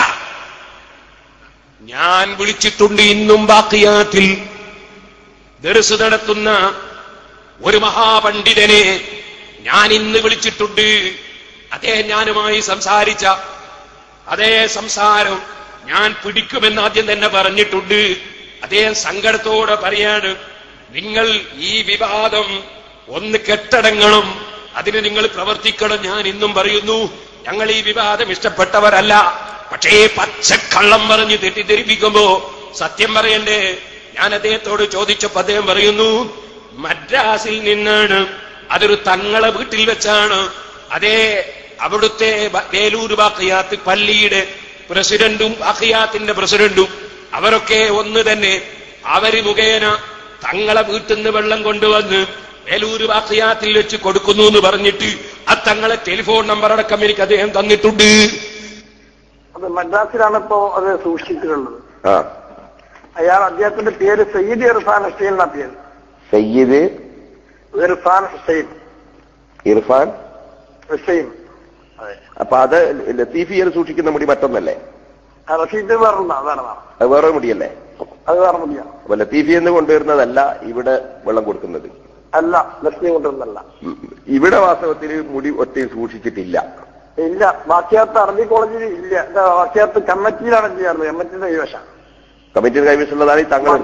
പള്ളി കമ്മിറ്റിയും ബാക്കിയാത്തിന്റെ കമ്മിറ്റി രണ്ട് കമ്മിറ്റിയാണ്. പള്ളി കമ്മിറ്റിന്റെ കയ്യിലല്ലത്? അതെ, പള്ളി കമ്മിറ്റി പ്രസിഡന്റും ബാക്കിയാത്ത് കോളേജിന്റെ പ്രസിഡന്റ് ഒന്നാണ്. പ്രസിഡന്റുമാരൊന്നാണ്. അപ്പൊ അവരുടെ നിയന്ത്രണത്താണ് ഈ കാര്യം വരിക. പ്രസിഡന്റിന്റെ പള്ളി കമ്മിറ്റിന്റെ നിയന്ത്രണത്തിലാണ് ഈ മുടിയുള്ളത്, കാണിക്കാറുള്ളത്. അതെ, ഈ തങ്ങളെ വീട്ടിലാണ് സൂക്ഷിപ്പ്.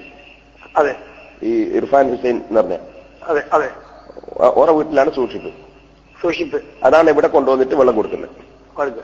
മറ്റത് ലത്തീഫിയിലുള്ള മുടി വേറെയാണ്. ലത്തീഫിയിലുള്ള മുടി വേറെയാണ്. അവിടുത്തെ അതും ഒരു തങ്ങളാണ് അവിടുത്തെ പ്രിൻസിപ്പാളായിട്ടുള്ളത്. ഓ ഓ അദ്ദേഹത്തിന്റെ ഞാൻ പോയിട്ടുണ്ട് ഒരിക്കൽ. ഓ ആണ് അദ്ദേഹത്തോട് ഞാൻ ഈ കാര്യത്തിൽ സംസാരിച്ചു. വാക്യാത്ത് രണ്ടും ഒന്നാണെന്ന് വെച്ചപ്പോൾ അല്ലെ വാക്യാത്ത് ലത്തീഫാണ് അന്ന് എന്നോട് പറഞ്ഞിരുന്നു. ലത്തീഫിയിലെ വേറെയാണ്, വാക്യാത്തില് വേറെയാണ്. വാക്യാത്തിൽ കൊടുക്കുന്നത് വേറെയാണ്. അതെ. അല്ല, ഇവിടെ ഒരാൾ പ്രസംഗിച്ചു ലത്തീഫി എന്ന് മുടി കൊണ്ടുവന്നിട്ടാണ് ഇവിടെ കൊടുക്കാറ്. ബാക്കിയാത്തിൽ മുടി ഉണ്ട്, പക്ഷെ അതിന് സെനതില്ലാത്തത് കൊണ്ട് പുറത്തെടുക്കലില്ല. അതെല്ലാം വിവരക്കുറവാണ് എന്റെ അഭിപ്രായത്തിൽ. ഇനി ഞാൻ പറയട്ടെ, ലത്തീഫിയിൽ കൊണ്ടുവന്ന വെള്ളമാണ് ബാക്കിയാത്തിൽ കൊടുക്കുന്നതെന്ന് നിങ്ങൾ പറഞ്ഞത് ശുദ്ധ നുണയാണ്. ഫൈസി, നിങ്ങളാണ് SKSSFന്റെ സ്ഥാപക പ്രസിഡന്റ്. പിന്നെ ഇതിന്റെ കാര്യം പറയേണ്ടതുണ്ടോ? അള്ളാഹു നിങ്ങളെ ഷെറിൽ നിന്ന് ഈ ഉമ്മത്തിനെ കാക്കട്ടെ. ആമീൻ. നിങ്ങൾക്കും പറഞ്ഞതിന് കുഴപ്പമൊന്നുമില്ല സുഹൃത്തുക്കളെ. അപ്പൊ പച്ചക്കള്ളം പറയുന്നതാണ്. സത്യം എന്ന് പറയുന്ന ഒരു വിഷയമില്ല. ഇനി ഇത് ഞാൻ ചോദിച്ചിട്ട് ഇന്ന് വരെ മറുപടി പറഞ്ഞോ? ഞങ്ങൾ മറുപടി പറയുന്നില്ല, മറുപടി പറയൂല എന്ന് പറയും. ആർക്കാ മറുപടി പറയേണ്ടത്? റേഡിയോ പോലല്ലേ നിങ്ങളുടെ അവസ്ഥ? ഞങ്ങൾ ചോദിച്ച ഏതെങ്കിലും ഒരു ചോദ്യത്തിന് ഇന്ന് വരെ മറുപടി പറഞ്ഞിട്ടുണ്ടോ? ഇനി വേറൊരു ചങ്ങാതി കളു പറയുന്നത് കേട്ടോളി, നമ്മളെ മുശാവറയെ സംബന്ധിച്ച് കളു പറയുന്നത് കേട്ടോളി. ഇപ്പൊ കാന്തപുരം ഗ്രൂപ്പ് മുഷാവറ യോഗം ചേർന്ന് കഴിഞ്ഞാൽ, മുഷാവറ യോഗം നന്ദി പറഞ്ഞ് പിരിഞ്ഞാൽ ചില മുഷാവറ മെമ്പർമാർ നമുക്ക് വിളിച്ചിട്ട് യോഗവിശേഷങ്ങളൊക്കെ പറഞ്ഞു തരാറുണ്ട്. ആ യോഗവിശേഷങ്ങളുടെ അടിസ്ഥാനത്തിൽ ഇന്നത്തെ മുഷാവറയുടെ പ്രധാനപ്പെട്ട തീരുമാനം അടുത്ത റബീഉൽ അവ്വൽ മാസത്തിൽ കാന്തപുരത്തിന്റെ കൈവശമുള്ള മുടി കാരന്തൂർ മർക്കസിൽ പ്രദർശിപ്പിക്കേണ്ടതില്ല എന്ന് ഈ കാന്തപുരം AP അബൂബക്കർ മുസ്ലിയാരുടെ സാന്നിധ്യത്തിൽ ചേർന്ന അവരുടെ മുഷാവറ യോഗം തീരുമാനിച്ചിരിക്കുന്നു. വീണ്ടും കേട്ടില്ലേ, KKS ചിരി വരുന്ന മുഷാവറയിലുള്ള ആളായതുകൊണ്ടാ. നിങ്ങളൊന്ന് ആലോചിച്ച് നോക്ക്. يكون في آخر الزمان دجالون كذابون يأتونكم من الأحاديث ما لم تسمعوا أنتم ولا آباؤكم. അഷ്റഫുൽ ഖൽഖ് സല്ലല്ലാഹു അലൈഹി വസല്ലമ തങ്ങൾ സുന്നത്ത് ജമാഅത്തിന്റെ വിരോധികൾക്ക് പറഞ്ഞ ഏറ്റവും വലിയ ലക്ഷണം കദ്ദാബൂൻ. അവർ ധാരാളം കള്ളം പറയുന്നവരാണ്, അവർ കബളിപ്പിക്കുന്നവരാണ്. അതിവിടെ വ്യക്തമായി നമ്മൾ കാണുകയല്ലേ. ഇനി ഞാനൊന്ന് ചോദിക്കട്ടെ, അവർ അത് പ്രസംഗിക്കുമ്പോൾ തക്ബീർ ചൊല്ലിയ പാവപ്പെട്ട എസ്കക്കാരാ, ഞാൻ എന്റെ മനസ്സിന്റെ വേദനയോട് ചോദിക്കുന്നു, നിങ്ങളിതൊരു ആഖിറത്തിന് വേണ്ടിയുള്ള സംഘടനയാണെന്ന വിശ്വാസത്തിലാണ് SKSSF പ്രവർത്തിക്കുന്നതെങ്കിൽ, ഓ സഹോദരന്മാരെ, ഞാൻ നിങ്ങളോട് ചോദിക്കുന്നു, ഇതിന് മറ്റൊന്നും ചെയ്യേണ്ടതില്ലല്ലോ. ഞങ്ങളുടെ സമസ്ത മുശാവറയുടെ മിനിറ്റ്സ് ഞങ്ങളുടെ ഓഫീസിലുണ്ട്. ഈ പ്രസംഗിച്ച നിങ്ങളെ നേതാക്കളെയും കൂട്ടി വന്നിട്ട് ഞങ്ങളുടെ മിനിറ്റ്സ് ഒന്ന് പരിശോധിക്കാൻ അതാ ചോദിക്കുന്നു. ഈ എസ്കെക്കാര് പറയുന്നത് സത്യമാണെന്ന് വിശ്വസിക്കുന്ന നിങ്ങളുടെ ജംഇയ്യത്തുൽ ഉലമ എന്ന പേരിൽ പറയപ്പെടുന്ന സംഘടനയിലുള്ള ഏതെങ്കിലും ഒരു പ്രായം ചെന്ന പണ്ഡിതനെയും കൂട്ടിയിട്ട്, അല്ലെങ്കിൽ നിങ്ങളെ പ്രസിഡന്റിനെയും കൂട്ടിയിട്ട്, അല്ലെങ്കിൽ നിങ്ങളെ വൈസ് പ്രസിഡന്റിനെയും കൂട്ടിയിട്ട്, അല്ലെങ്കിൽ നേരത്തെ മുഖ്യമന്ത്രിയെ മുടക്കാൻ പോയ സെക്രട്ടറിയെയും കൂട്ടിയിട്ട്, അല്ലെങ്കിൽ അതുപോലത്തെ മറ്റ് സെക്രട്ടറിയെ കൂട്ടിയിട്ട് ഞങ്ങളുടെ മിനിറ്റ്സ് ഒന്ന് പരിശോധിക്കാൻ നിങ്ങളിൽ ആൺകുട്ടികളുണ്ടോ? ഞങ്ങളെ തീരുമാനം മിനിറ്റ്സിൽ രേഖപ്പെടുത്തൂലേ? മിനിറ്റ്സ് എന്നത് ആഖിറത്തിൽ പോയിട്ട് നോക്കേണ്ട സംഗതിയല്ല. ഓഫീസിൽ പോയാൽ കാണാൻ പറ്റും, പക്ഷെ നിങ്ങൾ ഒറ്റക്ക് പോയാൽ കാണിക്കൂല. അതിനെന്നെ വിളിച്ചോ, അല്ലെങ്കിൽ KK ഉസ്താദിനെ വിളിച്ചോ, ഞങ്ങളെ നേതാക്കന്മാരെ വിളിക്കേണ്ട. ഞങ്ങളൊക്കെ മുശാവറയിലെ അംഗങ്ങളാണ്. മഹാനായ ഉള്ളാൾ തങ്ങളും കാന്തപുരം ഉസ്താദുമൊക്കെ ഞങ്ങളുടെ നേതാക്കളാണ്. നിങ്ങൾക്ക് ധൈര്യമുണ്ടോ ഞങ്ങളെ മിനിറ്റ്സ് ഒന്ന് പരിശോധിക്കാൻ?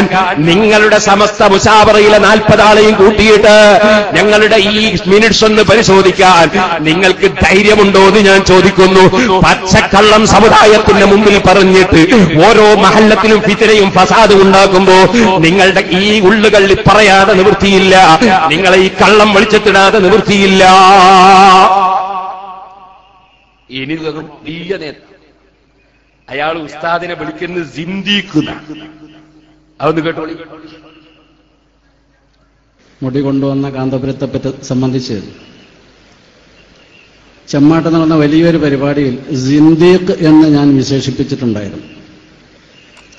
എന്റെ ആ വിശേഷണത്തിന് അടിവര ഇട്ടുകൊണ്ടായിരിക്കും നിങ്ങൾ ഓരോരുത്തരും ഇവിടെ നിന്ന് പിരിഞ്ഞു പോവുക എന്ന് ഞാൻ ഇവിടെ സൂചിപ്പിക്കാൻ ആഗ്രഹിക്കുകയാണ്. സിന്ദീഖ് എന്ന് പറഞ്ഞാൽ കപടനായ ഭക്തൻ എന്നാണ് അതിന്റെ അർത്ഥം. കപടഭക്തൻ സിന്ദീഖ്. എന്നാൽ മൗലവി ആരാണ് കപടഭക്തനെന്ന് കുറ്റ്യാടിയിൽ വെച്ച് ഞാൻ തെളിയിച്ചിട്ടില്ലേ? ഇന്ന് വരെ നിങ്ങൾ അതിന് മറുപടി പറഞ്ഞോ? അന്ന് ഞാൻ പ്രസംഗിച്ച CD കേൾപ്പിക്കുന്നു, കേട്ടോളൂ.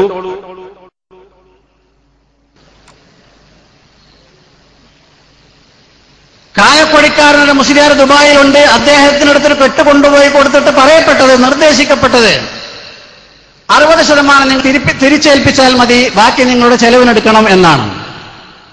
അതിന്റെ സനതുണ്ട്. ഇൻഷാ അല്ലാഹ് ആവശ്യമാണെങ്കിൽ സനത് പിന്നെ പറയും. വീട് ചൊല്ലിച്ചില്ലേ? പറയട്ടെ, പച്ചക്കള്ളമാ മുസ്ലിയാരെ പറഞ്ഞത്. കായക്കൊടിക്കാരൻ ഇബ്രാഹിം മുസ്ലിയാരെ കുറ്റ്യാടി പരിസരങ്ങളിലുള്ള മുഴുവൻ ആളുകൾക്കും അറിയാം. ദുബായിലാണ് അദ്ദേഹം. ഞങ്ങളെ സംഘടനയുടെ ആളല്ല. അതേ സമയത്ത് അദ്ദേഹം സുന്നത്ത് ജമാഅത്തുകാരനാണ്. സുന്നത്ത് ജമാഅത്തുൽ ആലിമീങ്ങളെ ബഹുമാനിക്കുന്ന ആളാണ്. ആ ഇബ്രാഹിം മുസ്ലിയാരെ പറ്റി നിങ്ങൾ പറഞ്ഞത് കളവാണ് മുസ്ലിയാരെ. ഇനി ഇബ്രാഹിം മുസ്ലിയാര് വരട്ടെ ദുബൈന്ന്. ആധികാരികമായി ചെമ്മാട് നടന്ന സമ്മേളനത്തിൽ അവിടുത്തെ ഏറ്റവും പ്രധാനപ്പെട്ട ഒരാള് ഉസ്താദിന്റെ പേരിൽ ഈ ഒരു സംഭവം അവിടെ പറഞ്ഞു. അതായത് JP കമ്മീഷൻ വ്യവസ്ഥയിൽ തീരുമാനിക്കുന്നുണ്ട്. അതിൽപ്പെട്ടാണ് കായക്കൊടിയിലുള്ള ഒരു മുസ്ലിയാർ ദുബൈയിലുണ്ട്. അദ്ദേഹത്തെ കമ്മീഷൻ വ്യവസ്ഥയിൽ നമ്മൾ ഏൽപ്പിച്ചത് ഇദ്ദേഹത്തെ. ഇങ്ങനെയാണ് ഒരു പിരിവ്, അത് കമ്മീഷൻ ഉണ്ടാക്കാനുള്ള പണിയാണ് എന്നുള്ള രൂപത്തിൽ അദ്ദേഹം ചെയ്തിട്ടുണ്ട്. പിന്നെ മോശമായി ചിത്രീകരിച്ചുകൊണ്ട് അവർ പ്രസംഗിച്ചിട്ടുണ്ട്. അപ്പൊ സത്യാവസ്ഥ ആളുകൾ അറിയണമല്ലോ. അപ്പൊ അതിന് വേണ്ടി അത് ചോദിക്കാൻ വേണ്ടിയാണ് ഉദ്ദേശിച്ചത്. അതുകൊണ്ട് അത് പിന്നെ ഞാൻ കമ്മീഷന് വേണ്ടിയിട്ട് അള്ളാൻ തോഫീഖോടുകൂടി ഇത്രയും കാലം സേവനം ചെയ്തിട്ട് പല പള്ളികൾക്കും നാട്ടിലും മറ്റു നാടുകളിലും പോയി ബാംഗ്ലൂർ ജോലി ചെയ്യുന്ന കാലത്ത് ബാംഗ്ലൂരിലും മൈസൂറും മാനന്തവാടി പല സ്ഥലങ്ങളിലും ഞങ്ങൾ കമ്മിറ്റി മുഖേന പോയിട്ട് തിരാനൂർ പോയിട്ട് തിരാനൂർ ലേഖകളിൽ പോയിട്ട് വിരോധിച്ചിട്ടുണ്ട്. ബോംബെ പോയിട്ട് വിരോധിച്ചിട്ടുണ്ട്. അന്നൊന്നും ഒരു നയാ പൈസ അല്ലെന്നില്ല, അവർക്കൊക്കെ അറിയാതെ കമ്മീഷൻ വാങ്ങിയിട്ടില്ല. ഇതുവരെ ഒന്നിനും കമ്മീഷൻ വാങ്ങിയിട്ടില്ല. പള്ളിക്കോ ദീനിന് വേണ്ടി ഒരു വിഷയത്തിലും കമ്മീഷൻ വാങ്ങിയിട്ടില്ല. അൽഹംദുലില്ലാ. ഇത് തീരെ വാങ്ങാൻ ഉദ്ദേശിച്ചിട്ടില്ല, അത് വാങ്ങൂല. ഉസ്താദിന് കമ്മീഷൻ തരാമെന്ന് പറഞ്ഞിട്ടുണ്ട്. ഒരു വാക്ക് പോലും അങ്ങനത്തെ കമ്മീഷന്റെ വിഷയമുണ്ട്. എനിക്ക് സാധിക്കുമെന്ന് വെച്ചാൽ ഞാൻ പറഞ്ഞു വാങ്ങി നോക്കാം. ആരും വന്ന് ചോദിച്ചാൽ കൊടുക്കാം, കൂപ്പൺ കൊടുക്കാം. അതിന്റെ പൈസ അതിന്റെ പൈസ വാങ്ങിയിട്ട് അങ്ങനൊന്നും ഉണ്ടായിട്ടില്ല. അങ്ങനത്തെ വാക്കേ പറഞ്ഞിട്ടില്ല. പറഞ്ഞിട്ട് പറയുന്നറിയല്ലോ.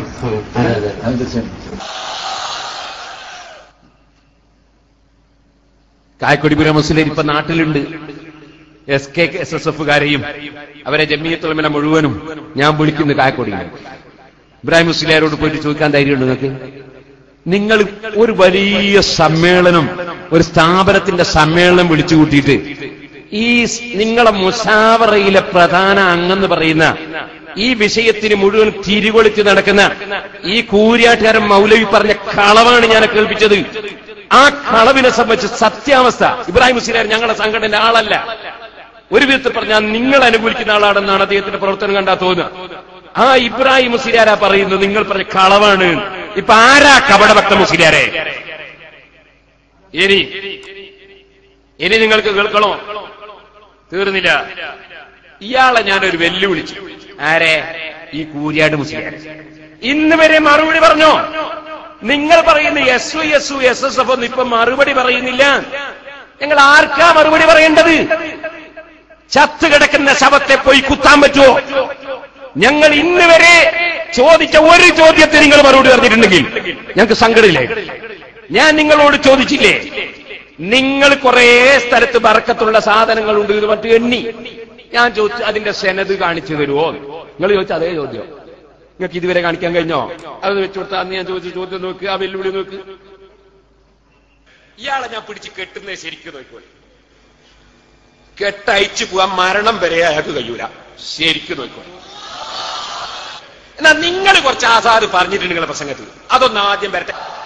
നബി സല്ലല്ലാഹു അലൈഹി വസല്ലമ തങ്ങളുടെ മുടി, നബി തങ്ങളുടെ വടി, നബി തങ്ങളുടെ മെതിയടി, നബി തങ്ങളുടെ തോൽപാത്രം, നബി തങ്ങളുടെ തലപ്പാവ്, നബി തങ്ങളുടെ ജുബ്ബ, നബി തങ്ങളെ രാജാക്കന്മാർക്ക് എഴുതിയ കത്തുകൾ, ഇങ്ങനെ നിരവധി ശേഷിപ്പുകൾ ലോകത്ത് സൂക്ഷിപ്പുണ്ട്. അതൊക്കെ തിരുവാണ്. മുസ്ലിമീങ്ങൾ അവയെ ബഹുമാനിക്കുന്നു. ഓർച്ചല്ലോ. അപ്പൊ തിരു സൂക്ഷിപ്പുണ്ട് എന്ന് ഓർച്ചല്ലോ. ഇനി ഞാൻ നിങ്ങളെ വെല്ലുവിളിക്കുന്നു. നിങ്ങളാ പറഞ്ഞ വസ്തുക്കൾക്ക് സെനത് കൊണ്ടുവന്ന് തെളിയിക്കൂ മുസ്ലിയാരേ. ആ സെനത് കൊണ്ടുവരാത്ത കാലത്തോളം നിങ്ങൾ റസൂലുള്ളാഹിന്റെ പേരിൽ കള്ളം പറഞ്ഞവരാണ് എന്നല്ലേ നിങ്ങളെ വാദം? അങ്ങനെയുള്ള സെനത് ഇല്ലെങ്കിൽ കള്ളം പറഞ്ഞു എന്നല്ലേ വാദം? റസൂലുള്ളാഹിന്റെ മെതിയടി അടക്കം പലതും സൂക്ഷിപ്പുണ്ടെന്ന് നിങ്ങൾ പറഞ്ഞു. മുടി സൂക്ഷിപ്പുണ്ടെന്ന് പറഞ്ഞു, അത് തിരുവാണെന്ന് പറഞ്ഞു. അതിന് വലത്തോട്ട് തുപ്പാത്ത ആളുകൾ യഥാ സൂക്ഷിച്ചവർ മുതൽക്ക് അള്ളാന്റെ റസൂല് വരെ തുടരെയുള്ള ഒരു സെനത് ഓ കൂരിയാട് മൗലവി കൊണ്ടുവന്ന് തെളിയിക്കാൻ കഴിയോ? നിങ്ങളെ ഞാൻ വെല്ലുവിളിക്കുന്നു 1000 കുതിരശക്തിയോടെ. നിങ്ങളെ മാത്രമല്ല, നിങ്ങളെ SKSSF സ്ഥാപക പ്രസിഡന്റിനെയും വലത്തോട്ട് തുപ്പാത്താളെയും അതുപോലെ നിങ്ങളുടെ കള്ളം പറയുന്ന എല്ലാ കക്ഷികളെയും ഞാൻ വെല്ലുവിളിക്കുന്നു. നിങ്ങൾ ഈ പറഞ്ഞ സാധനത്തിന്റെ ഒരു സനത് നാളെ നിങ്ങൾക്ക് പത്രത്തിൽ പ്രസിദ്ധീകരിക്കാൻ കഴിയോ? 5 പൈസ നിങ്ങൾ ചെലവഴിക്കണ്ട, അത് ഞാൻ സിറാജിൽ പ്രസിദ്ധീകരിപ്പിച്ച് തരാം. നിങ്ങളത് തെളിയിച്ചു തന്നാൽ പേരോട് പിന്നെ സ്റ്റേജ് വെക്കാറില്ലട്ടോ, കൊണ്ടുവാ. അപ്പൊ ഇയാള് പറഞ്ഞതിന് ആദ്യം ശ്രദ്ധ. എന്നിട്ട് അള്ളാന്റെ റസൂലിന്റെ പേരിൽ, നബി സല്ലല്ലാഹു അലൈഹി വസല്ലമയുടെ പേരിൽ കാന്തപുരം ഉസ്താദ് കള്ളം പറഞ്ഞു എന്ന് നിങ്ങൾ പറഞ്ഞിട്ടുണ്ട്. ഞാൻ പറയുന്നത് കള്ളം പറഞ്ഞ കാന്തപുരം ഉസ്താദല്ല, ഉസ്താദിന് എടുത്ത് സനതുണ്ട്. നേരെ മറിച്ച് കള്ളം പറഞ്ഞത് നിങ്ങളാ. ആ നിങ്ങളെ പറഞ്ഞ സാധനത്തിന്റെ മുഴുവൻ സനതും വായിക്കും മുസ്ലിയാരെ, എന്നിട്ട് നമുക്ക് പറയാം. ഇന്ന് വരെ സനത് വായിച്ചോ? മറുപടി പറഞ്ഞോ? എന്റെ ചോദ്യം ആവർത്തിക്കുകയാണ്. ഇന്ന് വരെ നിങ്ങൾ സനത് വായിച്ചോ? പറഞ്ഞോ? നിങ്ങളല്ലേ പറഞ്ഞത് ലോകത്ത് പല സ്ഥലത്തുമുണ്ടെന്ന്? എന്നാ വായിക്കൂ. ഇനിയൊരു കളവ് കേൾക്കണോ? 7ാമത്തെ കളവ്. കളവ് ഇങ്ങനെ വരികയാണ്. മൗലവിമാരുടെ SKക്കാരുടെ 7ാമത്തെ കളവ്. വെച്ചു കൊടുക്കുമോനെ, ഞാൻ പ്രസംഗിക്കുന്നില്ല.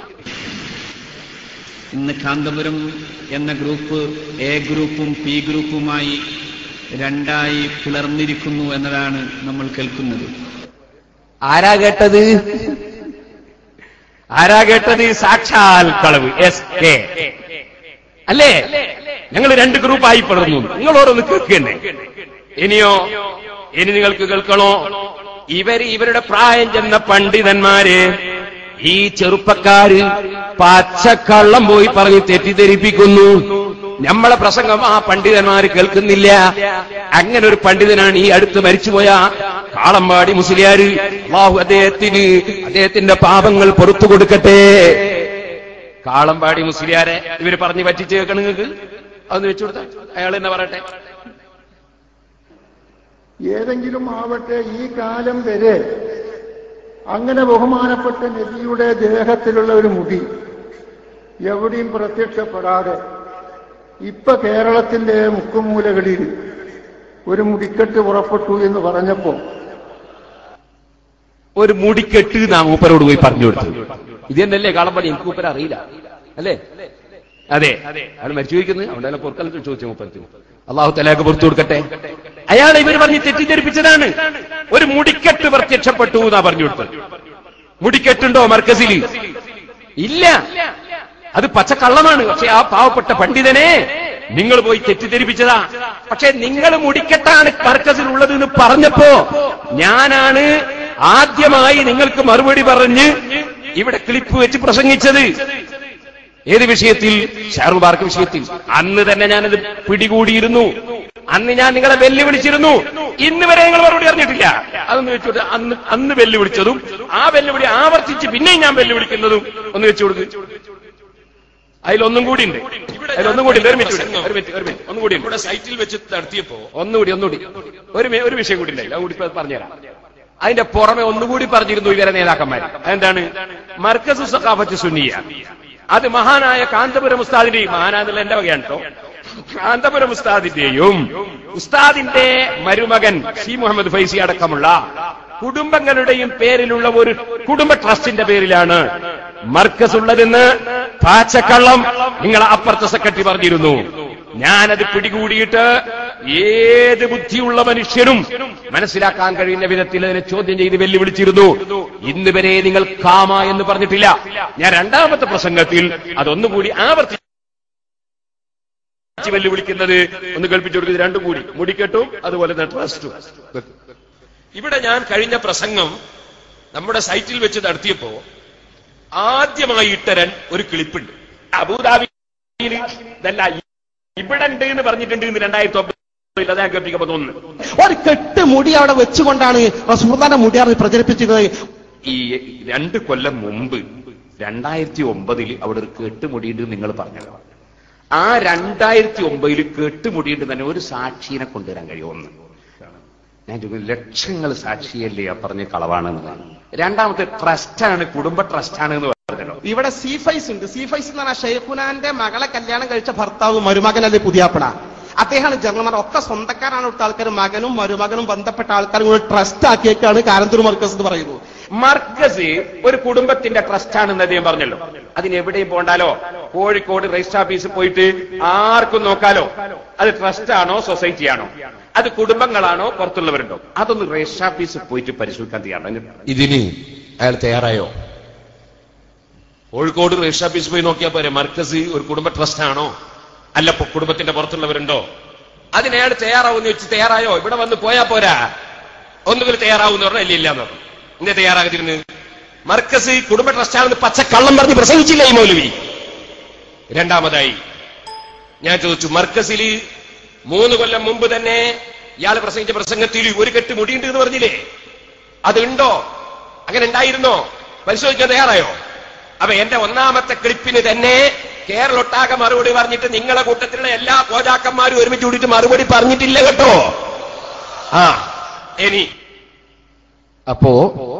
ഇനി നിങ്ങൾക്ക് കേൾക്കണോ? ഇയാൾ എന്നെ വെല്ലുവിളിച്ചു കുറ്റിയാടി. വെല്ലുവിളി ഞാൻ സ്വീകരിച്ചു. ഞാൻ പോയി കാത്തുനിന്നു. അതൊന്ന് കേട്ടോളി. ഇയാൾ വാക്ക് മാറി. ഇയാൾ എന്നെ വെല്ലുവിളിക്കുന്നു ഇവിടുന്ന്. അഹമ്മദ് ഹസ്രജ് മരിച്ചു പോയിട്ടില്ല, പേരോട് മരിച്ചു പോയിട്ടില്ല, നമ്മളും മരിച്ചു പോയിട്ടില്ല. അബുദാബി നിലനിൽക്കുന്നുണ്ട് അവിടെ സമാധാന യുദ്ധം. അബുദാബിക്ക് ടിക്കറ്റും കിട്ടും. എയർ ഇന്ത്യക്കെന്തോ 15 സമരം ഒരുപാട് ഫ്ലൈറ്റ് വേറെ എയർലൈൻസിന്റെ ഫ്ലൈറ്റ് പറക്കുന്നുണ്ട്. വിസയും പെട്ടെന്ന് കിട്ടും. പേരോടിന് വിസ ഫ്രീ, ടിക്കറ്റ് ഫ്രീ. ഈ വിഷയം അന്വേഷിക്കാൻ വേണ്ടി അബുദാബി അഹമ്മദ് ഹസ്രയുടെ അടുത്തേക്ക് മിതമായ മധ്യസ്ഥന്മാരെ കൂട്ടിക്കൊണ്ട് പോകാൻ തയ്യാറുണ്ടെങ്കിൽ എല്ലാ ചെലവും വഹിക്കാൻ ഞങ്ങൾ തയ്യാറാണ്. Ready ready ready. പോകുന്ന ദിവസം എനിക്ക് ഒഴിവുള്ള ദിവസം ടെലിഫോൺ ചെയ്തോ, വാങ്ങിക്കോ, ഞാൻ റെഡി. 5 പൈസ തരണ്ട. ഇനി വേണമെങ്കിൽ വരുന്ന 25-ാം തീയതി ഞാൻ അബുദാബിയിൽ ഉണ്ടാവും. വന്നോ? റെഡി. അടുത്ത് അങ്ങനത്തതൊന്നും വേണ്ട മോനെ. ഇനി മധ്യസ്ഥനാവേണ്ടേ അഹമ്മദ് ഹസ്രജിക്ക് നല്ല പരിചയമുള്ള ആളാണ് ബഹുമാനപ്പെട്ട സയ്യിദ് മുഹമ്മദ് അലി ശിഹാബ് തങ്ങൾ. അദ്ദേഹം ബാപ്പാന്റെ കൂടെ വന്ന് പാണക്കാട്ട് താമസിച്ചതാണ്. കുഞ്ഞാലിക്കുട്ടി സാഹിബിന് അദ്ദേഹത്തിന് അറിയാം, പാണക്കാട് തങ്ങന്മാരറിയാം. മർക്കസിൽ വന്നിട്ട് പിറ്റേന്ന് രാവിലെ ഉസ്താദിന്റെ മകൻ ഹക്കീം അസ്ഹരിയുടെ കൂടെ ഉസ്താദിന്റെ വണ്ടിയിൽ മർക്കസിൽ നിന്ന് പാണക്കാട് പോയിട്ട് മുനവ്വർ ശിഹാബ് തങ്ങളെയും മറ്റൊക്കെ കണ്ടതാണ്. അതുകൊണ്ട് മധ്യസ്ഥനായിട്ട് ബഹുമാനപ്പെട്ട മുനവ്വർ അലി ശിഹാബ് തങ്ങളെയും കുഞ്ഞാലിക്കുട്ടിയെയും നിങ്ങൾക്ക് പറ്റുമെങ്കിൽ ഞാൻ റെഡിയാണ്. എനിക്ക് അവർ രണ്ടാളും പറ്റും. സഹോദരന്മാരെ, യുക്തിവാദി ഇങ്ങനത്തെ മുഴുവൻ വാദികളെയും ഒരു സ്ഥലത്ത് ഇരുത്തിയിട്ടാണ് ഞങ്ങൾ പണിയെടുക്കുന്നത്. നിങ്ങളാ ഞങ്ങൾക്കൊരു പ്രശ്നോ? ഇന്ന് വരെ അതിന് മറുപടി ഉണ്ടായില്ല എന്ന് മാത്രമല്ല, ഞാനെ പറഞ്ഞ ഡേറ്റിൽ അബുദാബി പോയി കാത്തുനിന്ന് ഇതുവരെയും വന്നില്ല. പിന്നെ ഇവർക്ക് ഞാൻ അങ്ങനെ ആ ഭാഷ ഉപയോഗിക്കുക, എന്റെ സാധാരണ ഭാഷ പറഞ്ഞുകൂടാ. അതിന്റെ ഭാഷ വേണമെങ്കിൽ നമ്മളെ സയ്യിദ് സലഫിന്റെ ക്ലിപ്പ് മുറിച്ചു വേണം. ഒരു സാധനം ഉണ്ടോ എന്ന് ചോദിക്കണം. അത് വേണമെങ്കിൽ ഞാൻ മുറിച്ചിട്ടോളാം. CD ഒരു സാധനം ഉണ്ടോ എന്ന് ചോദിക്കണം. നിങ്ങളൊന്ന് ആലോചിച്ച് നോക്ക്. ഇവർ ഇത്ര ഇങ്ങനെ വെല്ലുവിളിച്ചിട്ട് ഞാൻ അവിടെ പോയി കാത്തു നിന്നു. എന്നിട്ട് ഇവര് വന്നില്ല. ഇപ്പോഴും ഇങ്ങനെ ഫിത്തന ഉണ്ടാക്കി നടക്കുന്നേ. ഇനി നിങ്ങൾക്ക് കേൾക്കണോ? കിതാബുകളാ, ഇമാമിങ്ങളെ കിതാബുകളാ. നേരത്തെ ഇവിടെ പൊന്മുൾ ഉസ്താദ് പറഞ്ഞു, അതുപോലെ തന്നെ AP മുഹമ്മദ് മുസ്ലിയാർ അവർ പറഞ്ഞു. അതിലൊക്കെ പറഞ്ഞ എന്താ കിതാബുകളാ? അതൊക്കെ ഞാൻ മുമ്പ് വായിച്ചതല്ലേ. ഈ CD തന്നെ ഒന്ന് വെച്ചു കൊടുക്കുമോനെ.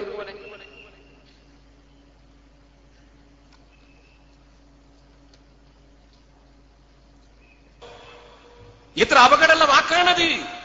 റസൂലുള്ളാഹിന്റെ ഒരു ഷാറ് അത് വ്യാജമാണ് എന്ന് പറയാൻ പാടുണ്ടോ? ഞങ്ങൾക്കറിയില്ല എന്ന് പറഞ്ഞാൽ കുഴപ്പമില്ല. നിങ്ങൾ ആലോചിക്കണം സുഹൃത്തുക്കളെ, പണ്ഡിതന്മാർ ഇമാമിങ്ങൾ പറഞ്ഞ സമീപനം വിട്ടിട്ട് ഇവർക്ക് മുജാഹിദീങ്ങൾ പറഞ്ഞു കൊടുത്ത ക്ലാസ് അനുസരിച്ചല്ലേ ഇപ്പൊ നീങ്ങുന്നത്. അതല്ലേ അബദ്ധം പറ്റിയത്. ഇനി ഞാൻ ഇബ്നു ഹജറുൽ ഹൈതമി റളിയല്ലാഹു അൻഹു അവിടുത്തെ ഫതാവയിൽ പറയുന്ന ഒരു വാചകം പണ്ഡിതന്മാർക്ക് വേണ്ടി കേൾപ്പിക്കുകയാണ്. മതി മോനെ, കേട്ടോ. നേരത്തെ പൊന്മൾ ഉസ്താദും AP മുഹമ്മദ് മുസ്ലിയാരും പറഞ്ഞ ആ ഇബാറത്ത് കിതാബ് നോക്കി വായിക്കുകയാണ് ഞാൻ. അതിന്റെ അർത്ഥം പറയാണ്. പിന്നെ വേറെയും ചില കിതാബുകൾ ഉദ്ധരിക്കുകയാണ്. സനദ് ആവശ്യമില്ല, നബി സല്ലല്ലാഹു അലൈഹി വസല്ലമയുടെ ഷഅറാണെന്ന് പറയപ്പെട്ടാൽ തന്നെ അത് ബഹുമാനിക്കണം എന്നതിന് കിതാബുകൾ അടിക്കടി വായിക്കുകയാണ്. അതൊക്കെ കേട്ടിട്ട് ഇവർ നന്നായോ? ഈ ഇമാമിങ്ങളെ കിതാബുകൾ മുഴുവനും വായിച്ചിട്ട് ഇവർ നന്നായോ? അതിൽ ഞാൻ CD-യിൽ പൂർണ്ണമായിട്ട് കയറ്റിക്കൊള്ളാം. ഇപ്പൊ നമ്മളെ സമയം പോക്കണ്ട. ഇനി എനിക്ക് വേറൊരു ബാബ് ഓതാനുണ്ട്. അതേതാ ബാബ്? ഒരു പുതിയ ബാബ്. അതിലേക്ക് കിടക്കുകയാണ്. കുറച്ചു സമയം കൂടി നിങ്ങൾ ക്ഷമിച്ചിരിക്കണം. പുതിയ ബാബ്. അതെന്താ? ഇപ്പൊ ഒരു പുതിയ സംഗതി ഇറങ്ങിയിരിക്കുന്നു. ആ പുതിയ സംഗതി ഇറക്കിയ ആള് സുബ്ഹാനല്ലാഹ്, ഞാൻ അദ്ദേഹം നന്നാണോ എന്ന് വിചാരിച്ചിട്ട്, അയാളെ വസ്വാസ് തീരണോന്ന് വിചാരിച്ചിട്ട്, അള്ളാന്റെ പൊരുത്തം മാത്രം കരുതിയിട്ട് ഞാന് ഭക്ഷണം പോലും കഴിച്ചില്ല. ഒരു ഈത്തപ്പഴത്തിന്റെ ചുളയുടെ ഒരു പകുതി ചിലപ്പോൾ ഞാൻ കഴിച്ചിട്ടുണ്ടോ. ആ ചെറുപ്പക്കാരന്റെ നിക്കാഹിന് പോയി. എന്തിന്? ഇവനൊന്ന് ഉപദേശിച്ച് നന്നാക്കണോന്ന് വിചാരിച്ചിട്ട്. അത് ഞാൻ കാന്തപുരം ഉസ്താദിനോട് സമ്മതം ചോദിച്ചിട്ട്, ഖൈറാണെങ്കിൽ നീ പോയിക്കോന്ന് പറഞ്ഞിട്ട്, സമ്മതമില്ലാതെയല്ല. അങ്ങനെ പോയി ഞാൻ നിക്കാഹിന് പങ്കെടുത്തിട്ട്, നിനക്ക് കുറച്ച് വസ്വാസുണ്ട്, അതൊക്കെ തീർക്കണം, നീ ഇങ്ങോട്ട് വരണം എന്ന് പറഞ്ഞ് ക്ഷണിച്ച് രാത്രി 10:30 മണി മുതൽക്ക് 4 മണി വരെ ഒറ്റ മനുഷ്യരോട് ഞാൻ വയത് പറഞ്ഞു. SSFന്റെയും SYSന്റെയും സംഘാടകർക്കിനോട് ദേഷ്യം പിടിക്കരുത്. ഞങ്ങൾ 10 കൊല്ലായിട്ട് 1 മണിക്കൂർ കിട്ടില്ല നിങ്ങൾ ഒരുത്തര് മാത്രം ഇത്ര അധികം സമയം കൊടുത്തത് എന്നാർക്കും പ്രതിഷേധം തോന്നരുത്. ഞാൻ ഒറ്റ മനുഷ്യരോട് അങ്ങനെ ചിലപ്പോൾ പ്രസംഗിക്കലുണ്ട്. ഞാൻ ഈ അടുത്ത് ജിദ്ദയിൽ വെച്ച് 10 മണി മുതൽക്ക് 2 മണി വരെ ഒരേ ക്ലാസ് മുജാഹിദിന് ക്ലാസ് എടുത്തു. പിറ്റേന്ന് രാവിലെ 10 മണിക്ക് വിളിച്ചിട്ട്, ഉസ്താദേ എന്റെ തെറ്റിദ്ധാരണകൾ നീങ്ങി, നിങ്ങൾ എനിക്ക് പൊരുത്തപ്പെടണം, ഇന്ന് മുതൽ ഞാൻ സുന്നിയാണെന്ന് പറഞ്ഞ അനുഭവം എനിക്കുണ്ട്. അതുപോലെ എത്രയോ അനുഭവങ്ങൾ എന്റെ ജീവിതത്തിലുണ്ട്.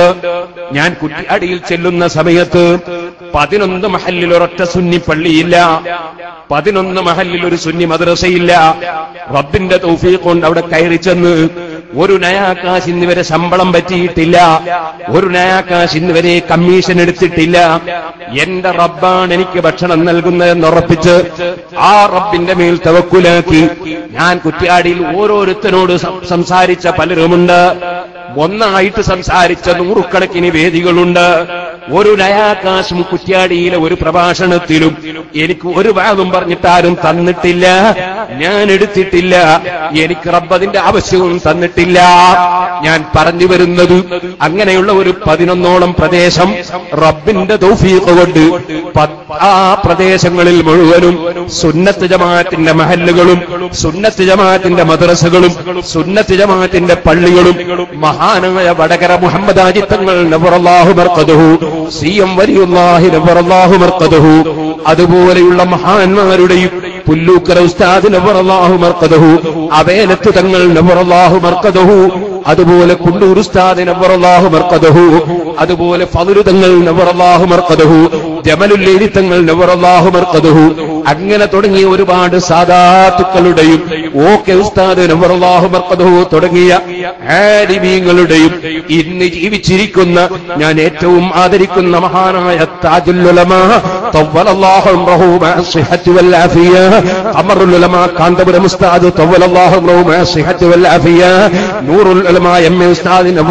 തവ്വലല്ലാഹു അംറഹു മഅസ്സിഹത്തി വൽ ആഫിയ, അതുപോലെ ചിത്താരി ഉസ്താദ് തവ്വലല്ലാഹു അംറഹു മഅസ്സിഹത്തി വൽ ആഫിയ. ഇന്ന് ഈ സ്റ്റേജിൽ പങ്കെടുത്ത ബഹുമാനപ്പെട്ട സുലൈമാൻ ഉസ്താദും പൊന്മൾ ഉസ്താദും AP മുഹമ്മദ് മുസ്ലിയാരും അങ്ങനെയുള്ള വലിയ വലിയ ആലിമീങ്ങളുടെ എല്ലാവരുടെയും പൊരുത്തവും സന്തോഷവും ദുആയും കൊണ്ട് പ്രവർത്തിച്ചിട്ട് റബ്ബിന്റെ തൗഫീഖ് കൊണ്ട് 10-11 മഹല്ലുകളിൽ സുന്നത്ത് ജമാഅത്തിന്റെ കൊടി പറപ്പിക്കാൻ എനിക്ക് കഴിഞ്ഞത് ഞാൻ ഒരുപാട് ഉറക്കമൊഴിച്ചിട്ടാണ്, ഞാൻ ഒരുപാട് സംസാരിച്ചിട്ടാണ്. അതിനൊന്നും ആരോടും 5 പൈസയും ഞാൻ ചോദിച്ചിട്ടില്ല, ചോദിക്കുന്നുമില്ല. അതെന്റെ റബ്ബ് കബൂൽ ചെയ്യണമെന്ന് മാത്രമേ ഞാൻ ആഗ്രഹിക്കുന്നുള്ളൂ. റബ്ബേ, ഞങ്ങളുടെ മുഴുവൻ പ്രവർത്തനങ്ങളും, ഞങ്ങളുടെ ഉസ്താദുമാരുടെ പ്രവർത്തനങ്ങളും SYSSFന്റെ അതിന്റെ മറ്റ് സംഘടനകളുടെ പ്രവർത്തകന്മാരുടെ പ്രവർത്തനങ്ങളും നീ കബൂൽ ചെയ്യണേ റഹ്മാനേ. ഞാൻ പറഞ്ഞു വരുന്നത് ഒരൊറ്റ മനുഷ്യനെ അള്ളാഹു നീ മുഖേന ഹിദായത്താക്കിയാൽ ഖൈറുൽ ലക മിനദ് ദുനിയാ വമാ ഫീഹാ, അമേരിക്കയുടെ പ്രസിഡന്റ് ആകുന്നതിനേക്കാൾ, ഇന്ത്യയുടെ പ്രധാനമന്ത്രിയാകുന്നതിനേക്കാൾ, ലോകം മുഴുക്കെയുള്ള ഭരണവും അധികാരവും അതുപോലെ സമ്പത്തും ലഭിക്കുന്നതിനേക്കാൾ അത് നിനക്ക് ഖൈറാണെന്ന് എന്നെ പഠിപ്പിച്ച നേതാവ് മുഹമ്മദുർ റസൂലുള്ളാഹി. റസൂലുള്ളാഹി സ്വല്ലല്ലാഹു അലൈഹി വസല്ലമ തങ്ങളുടെ വാഗ്ദത്തം അത് അംഗീകരിച്ചതിന്റെ പേരിൽ ഒരു ചെറുപ്പക്കാരനെ ഞാൻ വിളിച്ചു, ഉപദേശിക്കാൻ വിളിച്ചു. നിങ്ങൾ ശരിക്കും മനസ്സിലാക്കും. ഇപ്പൊ SK-ക്കാര് കാന്തപുരം ഉസ്താദിനെ അദ്ദേഹം ഫോൺ ചെയ്യുന്ന ക്ലിപ്പിടുകയാണ്. കാന്തപുരം ഉസ്താദ് എന്ന് പറഞ്ഞാൽ വീരപ്പന. ഏത് സാധാരണക്കാരനായ പ്രവർത്തകനും ടെലിഫോണിലും അല്ലാത്തതിലും വിളിച്ച് സംസാരിക്കാൻ പറ്റുന്ന ഏറ്റവും വലിയ വിനയമുള്ള പണ്ഡിതൻ കേരളത്തിൽ മഹാനായ കാന്തപുരം ഉസ്താദാണ്. അതിന് തെളിവാണത് മക്കളെ. നേരെ മറ്റേ നിങ്ങളെ സെക്രട്ടറി ഒന്ന് വിളിച്ചു നോക്കട്ടെ. ഏത്തപ്പ അല്ലേ? എത്ര അനുഭവങ്ങളുണ്ടങ്ങനെ ഇരിക്കട്ടെ. അപ്പൊ ഒരു ചെറുപ്പക്കാരൻ വിളിച്ച് ഉസ്താദിനോട് സംസാരിച്ചു. അതുപോലെ ഞാൻ ഒരു സ്റ്റേജിൽ വെച്ച് പ്രസംഗിക്കുമ്പോ ഒരു സംഭാവന വിളിച്ചു പറഞ്ഞു ഖത്തറിൽ. അപ്പൊ ഞാൻ പറഞ്ഞു അത് ഇന്ന ആളാണ്, അയാൾ എന്റെ CD ധാരാളം കേട്ട് പഠിച്ചിട്ട് മുജാഹിദീങ്ങളോട് തർക്കിക്കുന്ന ആളാണ്, അങ്ങനെ ഒരു പ്രവർത്തകനാണ് ഞാൻ പറഞ്ഞു. അതാ ഇപ്പൊ കാര്യമായ തെളിവ്. എന്തിന്? അദ്ദേഹം സമസ്തന്റെ പ്രസിഡന്റാന്നുള്ള തെളിവാത്, അയാൾ ഷാഫിമാന്നുള്ള തെളിവാത്. എന്റെ CD കേട്ടിട്ട് അയാൾ പഠിച്ചു എന്നാ ഞാൻ പറഞ്ഞത്, അവന്റെ പ്രസംഗം കേട്ട് ഞാൻ പഠിച്ചു എന്നല്ല. ഇത് മനസ്സിലാക്കാൻ സാധിക്കണം. അവൻ പറയുന്ന കേട്ട് ഞാൻ പഠിച്ചു എന്നല്ല പറഞ്ഞത്, എന്റെ CD കേട്ടിട്ട് അവൻ പഠിച്ചു എന്നാ പറഞ്ഞത്. അത് അവനോ മഹത്വം എനിക്കോ മഹത്വം? എന്റെ ആ വാക്കുകൾ അവൻ സ്വീകരിച്ചിരുന്നുവെങ്കിൽ ഇന്നുള്ള ഒരു സങ്കടത്തിലും അവനാവുകയില്ലായിരുന്നു. എന്റെ വാക്ക് സ്വീകരിച്ചില്ല, അതുകൊണ്ട് അവൻ അബദ്ധം പറ്റി. അല്ലാഹു തആല എല്ലാവരെയും നന്നാക്കട്ടെ. ഞാൻ അവരെയും ചീത്തയൊന്നും പറയുന്നില്ല, എന്റെ സാധാരണ പതിവല്ല. ഇനി ഞാൻ പറയാൻ പോകുന്നത് ആ ഒരു മനുഷ്യൻ മഹാനായ മുഹമ്മദുർ റസൂലുള്ളാഹി സ്വല്ലല്ലാഹു അലൈഹി വസല്ലമ തങ്ങളെക്കാൾ വലിയൊരു നേതാവുണ്ടോ? ആ നബി സ്വല്ലല്ലാഹു അലൈഹി വസല്ലമ തങ്ങളെ ചതിച്ചിട്ടില്ലയോ സുഹൃത്തുക്കളെ? സഹീഹുൽ ബുഖാരിയിലെ ഹദീസല്ലയോ?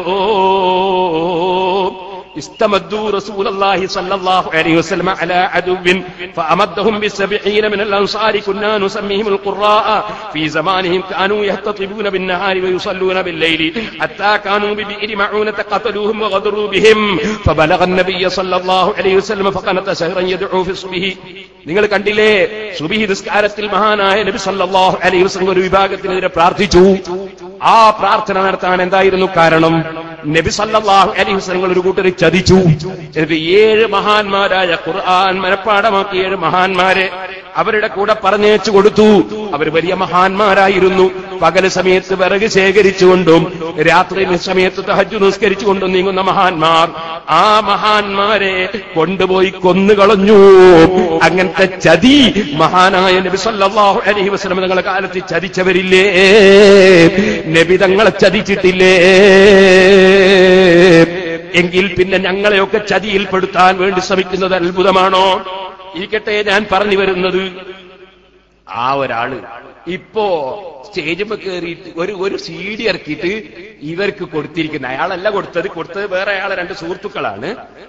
ആ 2 സുഹൃത്തുക്കൾ കൊണ്ടുപോയിട്ട് ഇവർക്ക് കൊടുത്തിരിക്കുന്ന ഒരു CD. ആ CD-യിൽ ഈ ചെറുപ്പക്കാരന്റെ വെല്ലുവിളി, ആ വെല്ലുവിളി ഒന്ന് കേട്ടോളി. മാന്യന്മാരായാൾക്ക് മറുപടി പറഞ്ഞാൽ കുപ്പായം കഴിക്കേണ്ടി വരുന്ന. എന്നാ ഞാൻ പറയുന്നത്, നെഞ്ഞൂക്കോടെ പറയുന്നത്, ഞാൻ മാന്യനാണ്, എന്റെ കുപ്പായം അഴിപ്പിക്കാൻ കഴിയുമെങ്കിൽ അതൊന്ന് കാണണം. അവന്ന് വെച്ചുകൊടുത്ത വെല്ലുവിളി വെച്ചുകൊടുത്ത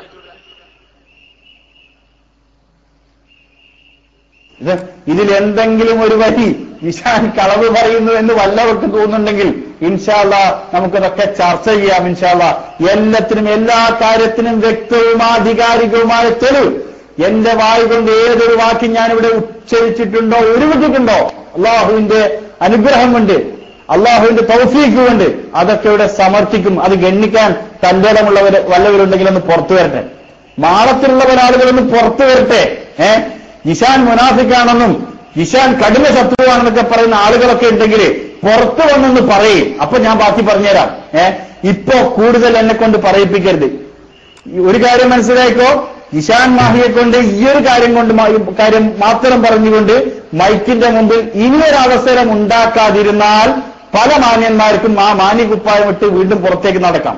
അല്ലെങ്കിൽ ഈ മാന്യകുപ്പായം കേരളത്തിലെ പൊതുസമൂഹം വിലയിരുത്തുമെന്നും അവരൊക്കെ മന്ദബുദ്ധികളല്ല, അവരൊക്കെ ചെളിവാരി തിന്നുന്നവരല്ല, അവർ ചോറ് തിന്നുന്ന ആളുകളാണെന്ന് മനസ്സിലാക്കിയാൽ ഇത്തരം ആളുകൾക്ക് നന്നായിരിക്കും. അപ്പൊ ഇത് ഒരു വെല്ലുവിളിയാണ്.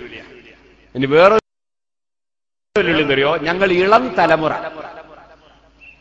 തലമുറ പണ്ഡിതന്മാരെ എതിർക്കാൻ വരുന്നുണ്ട്. ഞാൻ ഒരു കാര്യം പറയട്ടെ, ഈ ഇളം തലമുറക്ക് അങ്ങനെ തോന്നണ്ടോ. ഈ ഇളം തലമുറക്ക് മുഴുതല എതിർക്കാതെ തോന്നണ്ട. അത് ഇളം തലമുറക്കേണ്ട, അതൊരു കീബിറ. എങ്ങനെ അറിയോ, ഒരു തെങ്ങിന്റെ കുരളിലേക്ക് നോക്കിയാൽ, തെങ്ങിന്റെ മണ്ടയിലേക്ക് നോക്കി, ഇവിടെ എന്താ കുരള് മണ്ട എന്താ പറയാ, മണ്ട, തെങ്ങിന്റെ മണ്ടയിൽ നോക്കിയാലേ ആ തെങ്ങിന്റെ മണ്ടയിലാണ് ഒരുപാട് ഇളനീര്, കരിക്ക്, തേങ്ങയൊക്കെ ഉണ്ടാകുക. അപ്പൊ വിവരമില്ലാത്തവന് തോന്നും ഈ കുരളിനാണ് ബഹുമാനമെന്ന് തോന്നും. മനസ്സിലായോ? കുരളിനാണ് ബഹുമാനവും തോന്നും. ഒരു കാര്യം മനസ്സിലായിക്കോളും, ഈ മരം അതിന്റെ വേര് മുതൽക്ക് ആ മരമില്ലെങ്കിൽ ഈ കാണുന്ന കുരളിന്റെ മേലെ ഒരു വെളിച്ചിലുണ്ടാവില്ല, ഒരു മച്ചിക്കുണ്ടാവില്ല, ഒരു ഇളനീരുണ്ടാവില്ല, ഒരു തേങ്ങ ഉണ്ടാവില്ല. അത് മനസ്സിലായിക്കോളും. ചില ഇളം തലമുറക്ക് അങ്ങനെ ഒരു തോന്നലുണ്ട്. ഇങ്ങനെ നമുക്ക് മരാങ്ങ് മുറിച്ച് ഈ ഇതിവിടെ നിർത്താന്നൊരു തോന്നലുണ്ട്. ഏത് മേലുള്ള കഷ്ണേ അതുണ്ടാവില്ലട്ടോ. ഇത് ശരിക്കും മനസ്സിലായിക്കോളും. അത് അയാൾ പറയുന്നൊന്ന് കേട്ടോളി. ഇളം തലമുറ നമുക്കെതിരെ വരാൻ പോകാനാണ്. ഒരു മുസ്ലിമായ വ്യക്തി ആകാംക്ഷിക്കേണ്ടത് അത് ഖുർആനിന്റെ അധ്യാപനമാണ്. ആ അധ്യാപനം ഉൾക്കൊണ്ടുകൊണ്ട് തന്നെ നബി സല്ലല്ലാഹു അലൈഹി വസല്ലം തങ്ങളുടെ പേരിൽ വന്ന ഒരു കളവ്, ആ കളവിന് കൂട്ടുനിൽക്കാൻ നിർവാഹമില്ല. ആരെന്ത് പറഞ്ഞാലും ഈ വിഷയത്തിൽ ഇനി ആരെങ്കിലും രംഗത്തിറങ്ങിയാണെങ്കിൽ, ഞാൻ അവസാന വട്ടം താക്കീത് എന്നൊക്കെ ഒരു വട്ടം കൂടി പറയുന്നു, രംഗത്താരിറങ്ങിയാലും കാഷ്ടം പേറിയാൽ പേറിയെന്നാറും എന്ന് പറയുന്നത് പോലെ ഞാൻ പറയുന്നു, ഈ വിഷയം ന്യായീകരിക്കാൻ വല്ലവരും രംഗത്തിറങ്ങിയാൽ ഗുരുതരമായ അവർക്ക് തെളിവുകൾ കൊണ്ട് ഞാൻ പുറത്ത്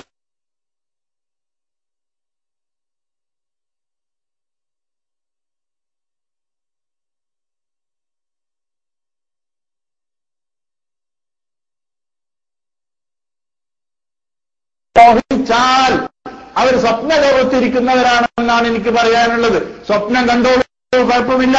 പക്ഷേ പല യാഥാർത്ഥ്യങ്ങളും മറച്ചുവെച്ച് അതൊക്കെ സ്വപ്നമാക്കി മാറ്റിയാൽ ഇവിടെ കേരളത്തിന് ചിന്തിക്കുന്ന വിവേകമുള്ള സമൂഹം ഞങ്ങൾക്ക് ഇന്ന വ്യക്തികളോട് പ്രത്യേകിച്ച് കൂറില്ല.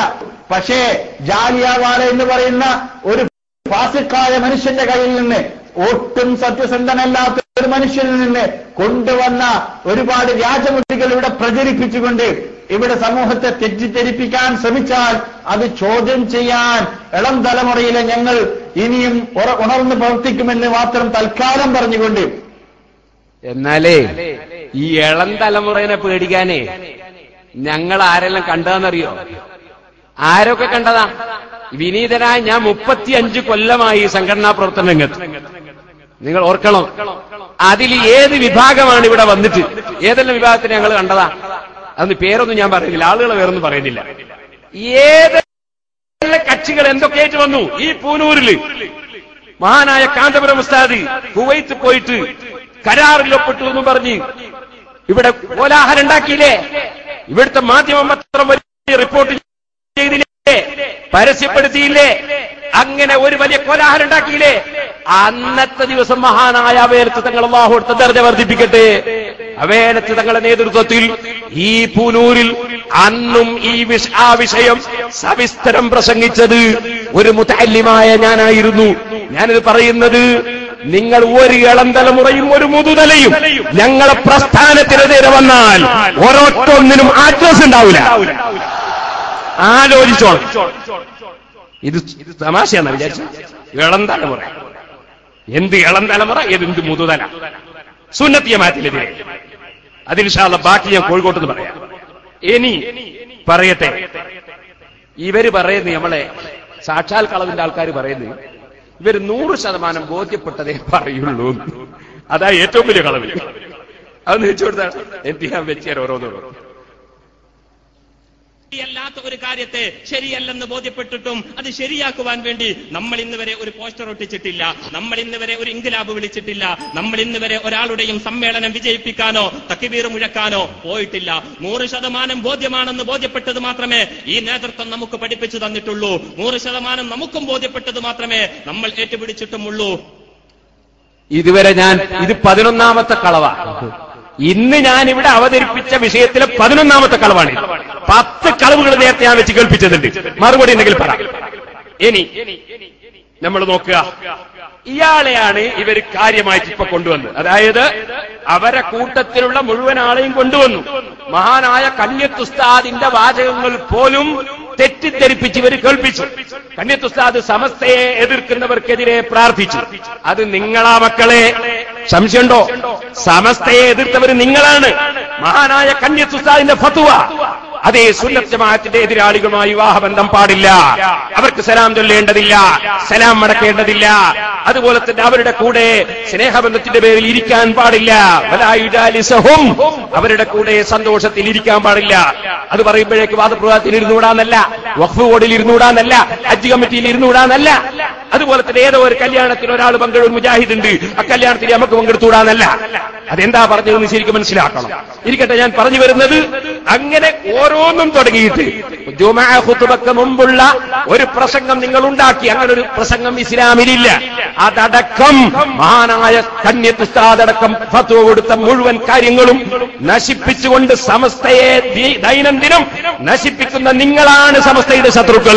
നിങ്ങൾക്ക് സമസ്ത എന്ന പേര് പറയാൻ അവകാശമില്ല. നിങ്ങൾക്കെതിരെയാണ് കന്യത്ത് ഉസ്താദിന്റെ ദുആ.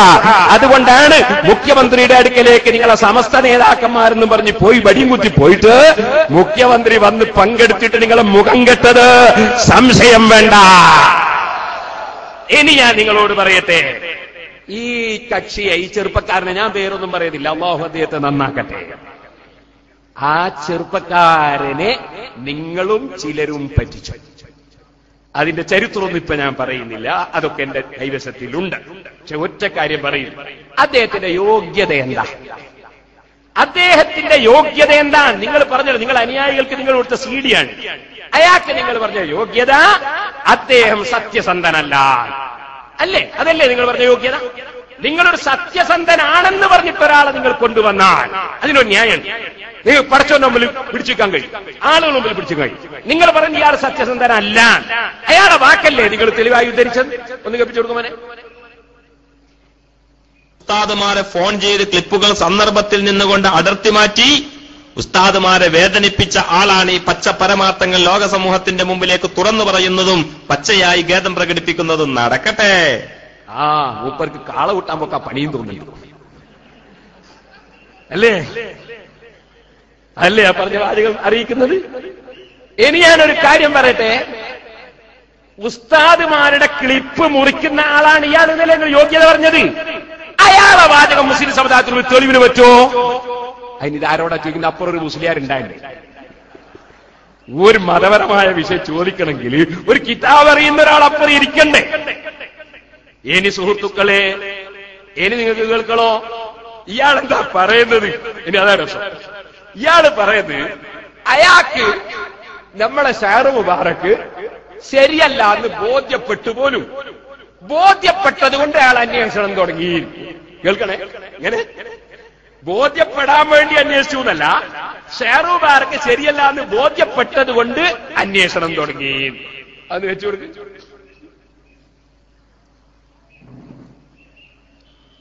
ഈ വിഷയത്തിന്റെ യാഥാർത്ഥ്യങ്ങൾ പലകുറി ബോധ്യപ്പെട്ടത് കൊണ്ട് തന്നെ എന്ത് ചെയ്യേണ്ടി വന്നു? ഇതിനെ സംബന്ധിച്ച് കൂടുതൽ അന്വേഷിക്കേണ്ടി വന്നു. മനസ്സിലായില്ലേ? യാഥാർത്ഥ്യം ബോധ്യപ്പെട്ടതുകൊണ്ട് കൂടുതൽ അന്വേഷിക്കേണ്ടി വന്നു. ബോധ്യപ്പെട്ട അതിനെ അന്വേഷിക്കാൻ പോന്നു. അപ്പൊ യാഥാർത്ഥ്യം ബോധ്യപ്പെട്ടിട്ട് അന്വേഷിക്കാൻ പോയിട്ടുണ്ടെങ്കിൽ അതിനെന്തോ ഒരു കാരണം വേണം. ആ കാരണം ഞാൻ പറയാൻ പോകുന്നത്. ഇനി നിങ്ങൾക്ക് കേൾക്കണോ? ഇയാള് പറയുന്നത് അങ്ങനെയാണ് അന്വേഷിക്കേണ്ടി വന്നത്. അതിന്റെ കാരണം എന്താ? അതിന്റെ കാരണം നിങ്ങൾ എസ്കെക്കാര് അദ്ദേഹത്തെ വലവീശി, അദ്ദേഹത്തെ വഞ്ചിച്ചു. അതിന്റെ തെളിവാണ് ഇനി കേൾപ്പിക്കാൻ പോകുന്നത്. കേട്ടോളൂ. ഇദ്ദേഹം ഒരിക്കൽ ഈ പൂനൂരിൽ നിന്നും പോയ ഒരാള് എന്ന് ഞാൻ പറയാൻ കാരണം അവയൽത്തെ തങ്ങൾ ഇവിടെ ഉണ്ട്, തങ്ങൾക്ക് എന്തോ കൊടുക്കാണ്ട് എന്ന് എന്നോട് പറഞ്ഞു. അങ്ങനെ പലർക്കും കൊടുക്കാറുണ്ട്. അപ്പോ അങ്ങനെ പോയ ഒരാള് അയാൾ എന്ത് ചെയ്തു? അയാൾ ഒരു ദിവസം ഈ ചെറുപ്പക്കാരൻ വിളിച്ചു പൊളിച്ച തെറിയാൻ കിട്ടോ. ആ തെറി പറഞ്ഞ ശേഷം പിന്നെയും വിളിച്ചപ്പോ ഇയാൾ ഇവനെ സോപ്പിട്ട് വലയിലാക്കി. അങ്ങനെ വലയിലാക്കിയിട്ട് അയാൾ എന്ത് ചെയ്യുന്നറിയോ? എന്നെ തെറി വിളിച്ചൊക്കെ ഞാൻ പൊരുത്തപ്പെട്ടു, നിങ്ങളെ മനസ്സിനെ അത് വെക്കണ്ട, ഞാൻ ശരിക്കും നിങ്ങളോട് ഈമാൻ കൊണ്ടിരിക്കുന്നു എന്ന് പറയുന്ന വാചകമാണ് എനിക്ക് കേൾപ്പിക്കാൻ പോകുന്നത്. ഇവക്ക് ഓപ്പറേഷൻ 13. അല്ല നമ്മളിപ്പോ നിലവിൽ ഈ ഓപ്പറേഷൻ എത്ര ആള് അറിയും? 4 ആള് 3 ആളെന്നെ ഉണ്ടാവും. 3 വെച്ചാൽ ഒന്ന് ഞാനും ഒന്ന് ഹൈദരാബാദിലെ സുഹൃത്ത്, ഒന്ന് ബോംബെയിലെ സുഹൃത്ത്. ഇത്രയുള്ളൂ. അപ്പൊ കേരളത്തിൽ ഞാൻ മാത്രമാണ് നിങ്ങൾ പറയുന്നത്? കേരളത്തിൽ ഈ കാര്യം ചർച്ച ചെയ്ത് നീ മാത്രമേ ഉണ്ടാവും. സുബ്ഹാനല്ലാഹ്. അപ്പൊ ഞാനൊരു എന്റെ സാമാന്യ ചോദ്യം ചോദിച്ചോട്ടെ. ഞാൻ പ്രതിപക്ഷത്താണ് എന്ന് ഇതിന്റെ തുടക്കത്തിൽ നിങ്ങൾ അറിഞ്ഞതിന് ശേഷം ഞാനായിട്ട് നിങ്ങൾ പങ്കുവെക്കാൻ കാരണം എന്താ? ഞാനന്ന് സമന്വയം തെറ്റിത്തെറി പറഞ്ഞിട്ട് നീ എന്നെ വിളിച്ചു. അന്വേഷണാത്മകമായി ചിന്തിക്കുന്ന ഒരാൾക്ക് മാത്രമാണ് വ്യക്തിബന്ധത്തിനേക്കാളും പിന്നെ വ്യക്തിപരമായ അടുപ്പത്തിനേക്കാളും അകലത്തിനേക്കാളും ഏറെ വിഷയങ്ങൾക്ക് പ്രാധാന്യം കൊടുക്കുന്നില്ല. അതെ അതെ, ഏതായാലും മാഷാ അല്ലാഹ് അവിടെ ഞാൻ മാർക്കിട്ടു. അതെ അതെ അതെ, മാർക്കിട്ടു. വേറൊരാളാണെങ്കിൽ നിങ്ങളറിയോ നിങ്ങളാ തെറി ക്ലിപ്പ് കിട്ടിയപ്പോ പല ആള് ഭയങ്കര സത്യം നിങ്ങൾ വിളിച്ചപ്പോ എനിക്ക് ഭയങ്കര സങ്കടമായെങ്കിലും എന്നോട് പല ആള് വിളിച്ചതൊക്കെ ഈ കുട്ടി നേതാക്കന്മാരാട്ടുന്നു. എന്നോട് പറഞ്ഞു ഇനിയൊരു ഒപ്പ് മാത്രം കിട്ടാൻ മതി, ബാക്കി കളിഞ്ഞ ആള് കളിച്ചേരാ, ഇവനൊക്കെ പഠിപ്പിക്കണം, അങ്ങനെ ആക്കണം ഇങ്ങനെ ആക്കണം. ഞാൻ പറഞ്ഞു ഇത് ദീനീ വിഷയമല്ല, ഇത് വ്യക്തിപരമായിട്ട് ഒരു പക്ഷെ അതാണ് ഞാൻ പിറ്റേ നിങ്ങളെ വിളിച്ചിട്ട് ഞാൻ ഒന്നുകൂടി ഒന്ന് ചോദിച്ചത്. കാരണം വെച്ചാൽ നിങ്ങൾ അറിയാണ്ട് വിളിച്ചു പോയതാണ്, മനുഷ്യന്മാരെല്ലാമല്ലോ. അതെ. അപ്പോ അതിന്റെ ശേഷം പല ആളുകൾക്കും ഇപ്പം പിന്നെന്താ പറയണ്ടേ, എന്നെ വിഘടിതനായിട്ട് പല ആളുകൾ ഇപ്പം തന്നെ കാണാൻ തുടങ്ങിയിട്ടുണ്ട്. കാരണം പറഞ്ഞാൽ ഇപ്പൊ എന്റെ ബൈലക്സിൽ ഞാൻ സജീവല്ല, ഒന്നത്. രണ്ടാമത്തെ പിന്നെ ഇങ്ങനെ നിങ്ങൾക്കെതിരെ ഒരു ഇത്ര വലിയൊരു തുരുപ്പ് ഷീറ്റ് കിട്ടിയിട്ട് അത് ഞാൻ സഹകരിച്ചില്ല. അങ്ങനെ പല വിഷയങ്ങളുണ്ട്. സത്യസമ്മതമായിട്ട് പറഞ്ഞാല് ഞാനൊക്കെ അഞ്ചാ ഒരു ഹാൽ ചിലപ്പം ആരും പിടിച്ചിരിക്കുമ്പോഴേ അല്ലല്ല, ഞാൻ മനസ്സുകൊണ്ട് ഞാൻ ഒഴിവാക്കിയത്. അതുകൊണ്ട് നിങ്ങൾ ഇനി ആലോചിക്കേണ്ട വിഷയം. സംഭവത്തിൽ എനിക്ക് ഭയങ്കര ടെൻഷൻ വന്നില്ല, ഭയങ്കര. ഞാൻ അവിടെ മാർക്കിട്ടു. സ്വന്തനായ മനുഷ്യന്റെ സ്വഭാവം. ഏതായാലും പഠിച്ച നമ്മളൊക്കെ ഹൈറാക്കട്ടെ, അത്രേ ഞാൻ പറയുന്നുള്ളൂ. ഞാൻ ഇൽമുകൊണ്ട് വളരെ ഇൽമുകൊണ്ട് ഞാൻ പറയുന്നത്, ഞാൻ ഉസ്താദ് ഒരു കാര്യം പറഞ്ഞു, ഇൽമ കൊണ്ട് ഞാൻ വളരെ ചെറിയ ആളാണ്. അപ്പോ ഉസ്താദായി മൂപ്പരെ ഉസ്താദാക്കിയ ശേഷം മൂപ്പര് ചോദിക്കാണ്, ഇനി ഞാൻ എന്താ ചെയ്യേണ്ട, നിർദ്ദേശം തരി ഷെയ്ഖാക്കണി, അതൊന്ന് വെച്ചു കൊടുത്താ. അപ്പൊ ഞാനിപ്പോ എന്തല്ല ചെയ്യണ്ടേ? ഞാൻ ഒരു പണിയുണ്ട്, നിങ്ങൾ നിർദ്ദേശങ്ങൾ തന്ന ആ നിലയ്ക്ക് ഞാൻ എന്റെ പരിപാടികൾ തുടങ്ങിയിരിക്കണേ. ഈ സംഭവത്തിൽ നമ്മളിപ്പോ ഇങ്ങനത്തെ ഒരു ചർച്ച ഒന്നും പറയണ്ട. ഒരു പിന്നെ മാനസിക മാറ്റമോ പുതിയ തെളിവോ എന്തെങ്കിലും കൈവശം വന്നൊരാളെ മുഖഭാവവും കൂടി ഉണ്ടാവാൻ. അതെ അതെ അതെ. ഇനിയിപ്പോ നമ്മൾ അടുത്ത പെരുമാറ്റം എന്തായിരിക്കണോ? സാധാ ഇതുപോലെ എങ്ങനെയുണ്ടോ അങ്ങനെ ഒരു മാറ്റം ഉണ്ടാവും. എന്നിട്ട് പിന്നെ ഈ തെളിവുകൾ കൈ കിട്ടി സമർപ്പിക്കുന്ന സമയത്തും മാറ്റം ഉണ്ടാവരുത്. ഇനി അപ്പൊ ഒരു മാറ്റമില്ലാതെ തുടരണം നിർദ്ദേശം.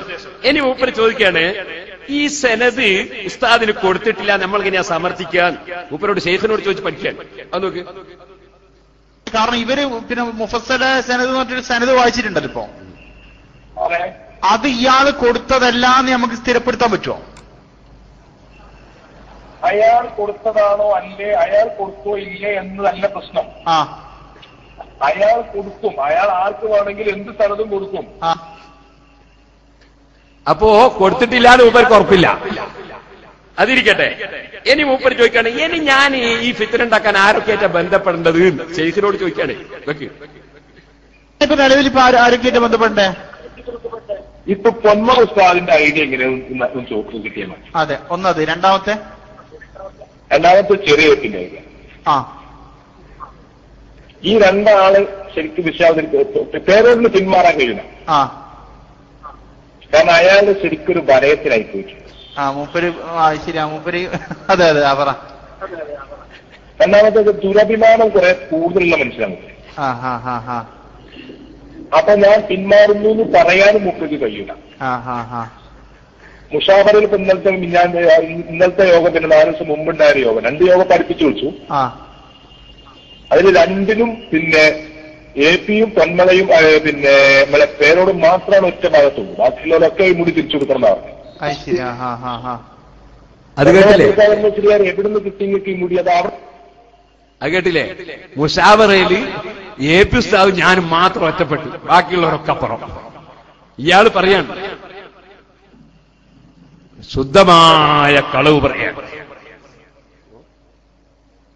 ആയിക്കോട്ടെ, ഇനി ഒറ്റ ഒന്നും കൂടി, ഇനിയുണ്ട് കുറെ കേൾപ്പിക്കാൻ. ഇൻഷാ അല്ലാഹ് നമുക്ക് കോഴിക്കോട് ഉണ്ടല്ലോ മീറ്റിംഗ്. ഇനി ഒരു കാര്യം കൂടി, ഇനി അഥവാ കോഴിക്കോട് മീറ്റിംഗ് കഴിഞ്ഞാലും കഴിഞ്ഞില്ലെങ്കിലും ഇനിയുള്ളതും കൂടി ഞാൻ ഇൻഷാ അല്ലാഹ് CD കേട്ടു. CD നമുക്ക് മൊത്തത്തിൽ ഇറക്കാനുള്ളതാണ്. അവിടെ കുറ്റിയാടുത്ത് കുട്ടികൾ ഇരുത്തിനും കേട്ടാലോ. നമ്മൾ എനിക്ക് കൂടുതൽ നീട്ടുന്നില്ല. ഒറ്റ കാര്യം കൂടി, ഇതിലെ ഏറ്റവും പ്രധാനപ്പെട്ട വിഷയം എന്താ, അത് മാത്രം പറഞ്ഞാൽ നിർത്തും. എന്താ അറിയോ? മഹാനായ ഉസ്താദ് അവറുകൾക്ക് ജാലിയൻവാലയിൽ നിന്ന് കിട്ടിയ ഷർവർ, അതിന്റെ സെനത് ഉസ്താദ് അവറുകൾ സ്വയം നിർമ്മിച്ചുണ്ടാക്കിയതാണ് എന്നതാണ് മറുപക്ഷത്തിന്റെ ആരോപണം. ആ ആരോപണം ശരിയാണെന്ന് വന്നാൽ നമ്മളെ പ്രസ്ഥാനത്തിന് പിന്നെ നിലനിൽപ്പില്ല എന്നത് അവർക്ക് നന്നായി അറിയാം. അതിനുവേണ്ടി കെട്ടിയുണ്ടാക്കിയ ശുദ്ധമായ ഒരു ആരോപണമാണത്. അതിന് വ്യക്തമായ തെളിവ് ഈ പാവപ്പെട്ട എന്റെ കയ്യിലുണ്ട്. അതുകൊണ്ടാണ് നെഞ്ഞൂക്കോടെ മറുപടി പറയാൻ വന്നത് എന്ന് ഞാൻ ഈ സമയത്ത് ഉണർത്തുകയാണ്. ഒന്നുകൂടി പറയട്ടെ, അത് കൊടുത്തതാരാ? വേറെ പറയണ്ട്, ഒക്കെ ഞാൻ പിന്നെ പറയാം. ഇത് മാത്രം ഇപ്പൊ പറയാം. അത് കൊടുത്തതാരാ? അത് കൊടുത്തത് ആരിഫ് ബർക്കാത്തി എന്ന് പറയുന്ന ഒരാളാണ്. ഉസ്താദ് അവറുകൾക്ക് ജാലിയാവാലയിൽ നിന്ന് ഷാർ മുബാറക്ക് വാങ്ങിക്കൊണ്ട് കൊടുത്തത് അതേ ആരിഫ് ബർക്കാത്തി തന്നെയാണ്. ഈ മുഫസ്സലായ സനദ് മഹാനായ അഷ്റഫുൽ ഖൽഖ് സല്ലല്ലാഹു അലൈഹി വസല്ലം തങ്ങൾ മുതൽക്ക് ഉസ്താദ് വരെയുള്ള ആളുകളെ എണ്ണിപ്പറഞ്ഞുകൊണ്ടുള്ള ആ സനദ് കൈമാറിയതും അതേ ആരിഫ് ബർക്കാത്തിയാണ്. അതെന്നോട് മഹാനായ ഉസ്താദ് അവറുകളുടെ റൂമിൽ പോയി ഞാൻ ഈ വിഷയം പഠിക്കുന്ന സമയത്ത് ഉസ്താദ് പറഞ്ഞതാണ്. ഞാനത് വിശ്വസിച്ചതാണ്. ഈ ചെറുപ്പക്കാരന് ഞാനത് പറഞ്ഞു കൊടുത്തതാണ്. നീ അതിൽ സംശയിക്കരുത് എന്ന് ഞാൻ അവരോട് പറഞ്ഞതാണ്. പക്ഷേ ഇതിന്റെ പിന്നാലെ ഈ പുതിയ ശൈഖിനെ സ്വീകരിച്ചിട്ട് കുറെ ഊഹാപോഹങ്ങളും കുറെ കളവുകളും കെട്ടിയുണ്ടാക്കാൻ ഈ ചെറുപ്പക്കാരൻ ശ്രമിച്ചു. എന്നാൽ കൊടുത്ത ആൾ ഇന്നും ജീവിച്ചിരിപ്പുണ്ട്, വാങ്ങിയ ആൾ ഇന്ന് ജീവിച്ചിരിപ്പുണ്ട്. വാങ്ങിയത് ശൈഖുനയാണ്, കൊടുത്തത് ആരിഫ് ബർക്കാത്തിയാണ്. ആരിഫ് ബർക്കാത്തി ഇന്നും ജീവിച്ചിരിപ്പുണ്ട്. ആ ആരിഫ് ബർക്കാത്തിയെ ഇതേ ചെറുപ്പക്കാരൻ വിളിച്ച് ചോദിക്കുന്നു, ആരിഫ് ബർക്കാത്തി കോൺ ദിയ, ആരാണ് ആ മുഫസ്സലായ സനദ് കൊടുത്തത് എന്ന് പറയുമ്പോ മേനെ ദിയാന, ഞാനാണ് കൊടുത്തത് എന്ന് ഉറുദുവിൽ പറയുന്നു. കേട്ടോളൂ. वालेकुम अस्सलाम व रहमतुल्लाहि व बरकातहू। आरिफ साहब घर में पहुंच गया? नहीं, फिर भी अभी आरिफ साहब और एक सवाल पूछेगा तो मुश्किल नहीं है ना? नहीं बोलो। अभी तक आप एक बार भी देखा था वो सनद मुफस्सिल मरकज में देखा? सनद मुफस्सिल? हाँ, ये सनद में ये मरकज में सनद मुफस्सिल वो हैंड टू हैंड रसूल हुजूर रसूल सल्लल्लाहु अलैहि वसल्लम तक जाता वो दिया ना मैंने। कौन दे दिया? मैंने दिया ना। नहीं, वो मरकज से बनाया, वो लोग मजीद मुस्लियार ऐसा ही बोलते हैं। फिर मरकज से बनाया मतलब കേട്ടോ, മേനേദിയാനെ ഞാനാണ് കൊടുത്തത് എന്ന് പറയുമ്പോൾ ഇയാൾ പറയാണ് മജീദ് മുസ്ലിയാർ പറയുന്നുണ്ട് അയാൾ ഉണ്ടാക്കിയതാണ്. മർക്കസ് മേ ബനായ മത്ലബ് എന്ന് പറഞ്ഞാൽ എന്താ അതിന്റെ അർത്ഥം? ഇയാൾ ചോദിക്കണം, കൊടുത്താൽ ചോദിക്കണം എന്ന് പറഞ്ഞാൽ എന്താ അതിന്റെ അർത്ഥം? മനസ്സിലായോ? ഉറുദു കുറച്ചൊക്കെ എനിക്കും അറിയൂ, ആലോചിച്ചോളൂ. നിങ്ങളെന്തേ മനസ്സിലാക്കിയത്? ഏത് തോന്നിവാസവും പറയാന്നാ. സുബ്ഹാനല്ലാഹ്, നിങ്ങൾക്ക് ഒരു മഹാനായ പണ്ഡിതനോട് അസൂയ ഉണ്ടെങ്കിൽ ആ പണ്ഡിതനെ ഇടിച്ചു താഴ്ത്താൻ വേണ്ടി എന്ത് ആരോപണം പറയാൻ? സുബ്ഹാന ജല്ല ജലാലു. ഇനി ഇതിൽ കുറെ ആളുകളൊക്കെ ഉണ്ട്. അത് ഇൻഷാ അല്ലാഹ് ഉസ്താദ് ഇപ്പൊ തൽക്കാലം നിർത്താൻ പറഞ്ഞുകൊണ്ട് നിർത്തുന്നു. ബാക്കി ഇൻഷാ അല്ലാഹ് നമുക്ക് കോഴിക്കോട്ട് നിന്ന് പറയാം. ഇപ്പോൾ ഇവിടെ നിർത്തുന്നു. അല്ലാഹു സുബ്ഹാനഹു വ തആല ഹഖ് ഹഖായി മനസ്സിലാക്കി സുന്നത്ത് ജമാഅത്തിൽ അടിയുറച്ചു നിന്ന് ദീനീ പ്രവർത്തനം നടത്താൻ നമുക്കെല്ലാവർക്കും തൗഫീഖ് നൽകുമാറാകട്ടെ. ഇവിടെ വന്നപ്പോൾ പലരും സിറാജുൽ ഹുദയിലേക്ക് നേർച്ചകൾ ഏൽപ്പിച്ചവരുണ്ട്. അതിനും ആർക്കും അസൂയൊന്നും വേണ്ട. പോകുന്നിടത്തൊക്കെ ഇങ്ങനെ കിട്ടുകയാണ്. അല്ലാഹു തആല ആ നേർച്ച ചെയ്തവർക്കൊക്കെ അല്ലാഹു തആല ഫലം നൽകുമാറാകട്ടെ. ഈ പരിപാടി സംഘടിപ്പിക്കുന്നതിന് ഇന്നേവരെ അധ്വാനിച്ച ഇതുവരെ അധ്വാനിച്ച 2 ദിവസം കൊണ്ട് ഉണ്ടാക്കിയ പരിപാടിയാണ്. അധ്വാനിച്ച പ്രവർത്തകർക്കും നേതൃത്വം കൊടുത്തവർക്കും ഇവിടെ എത്തിച്ചേർന്നവർക്കും എല്ലാവർക്കും അല്ലാഹു തആല ദുനിയാവും ആഖിറവും വിജയിപ്പിക്കുമാറാകട്ടെ. ഉസ്താദ് അവர்கள் ചെറിയൊരു ദുആ നമുക്ക് നടത്തും. അതോടുകൂടി ഇൻഷാ അല്ലാഹ് നമുക്ക് പിരിഞ്ഞു പോകാം.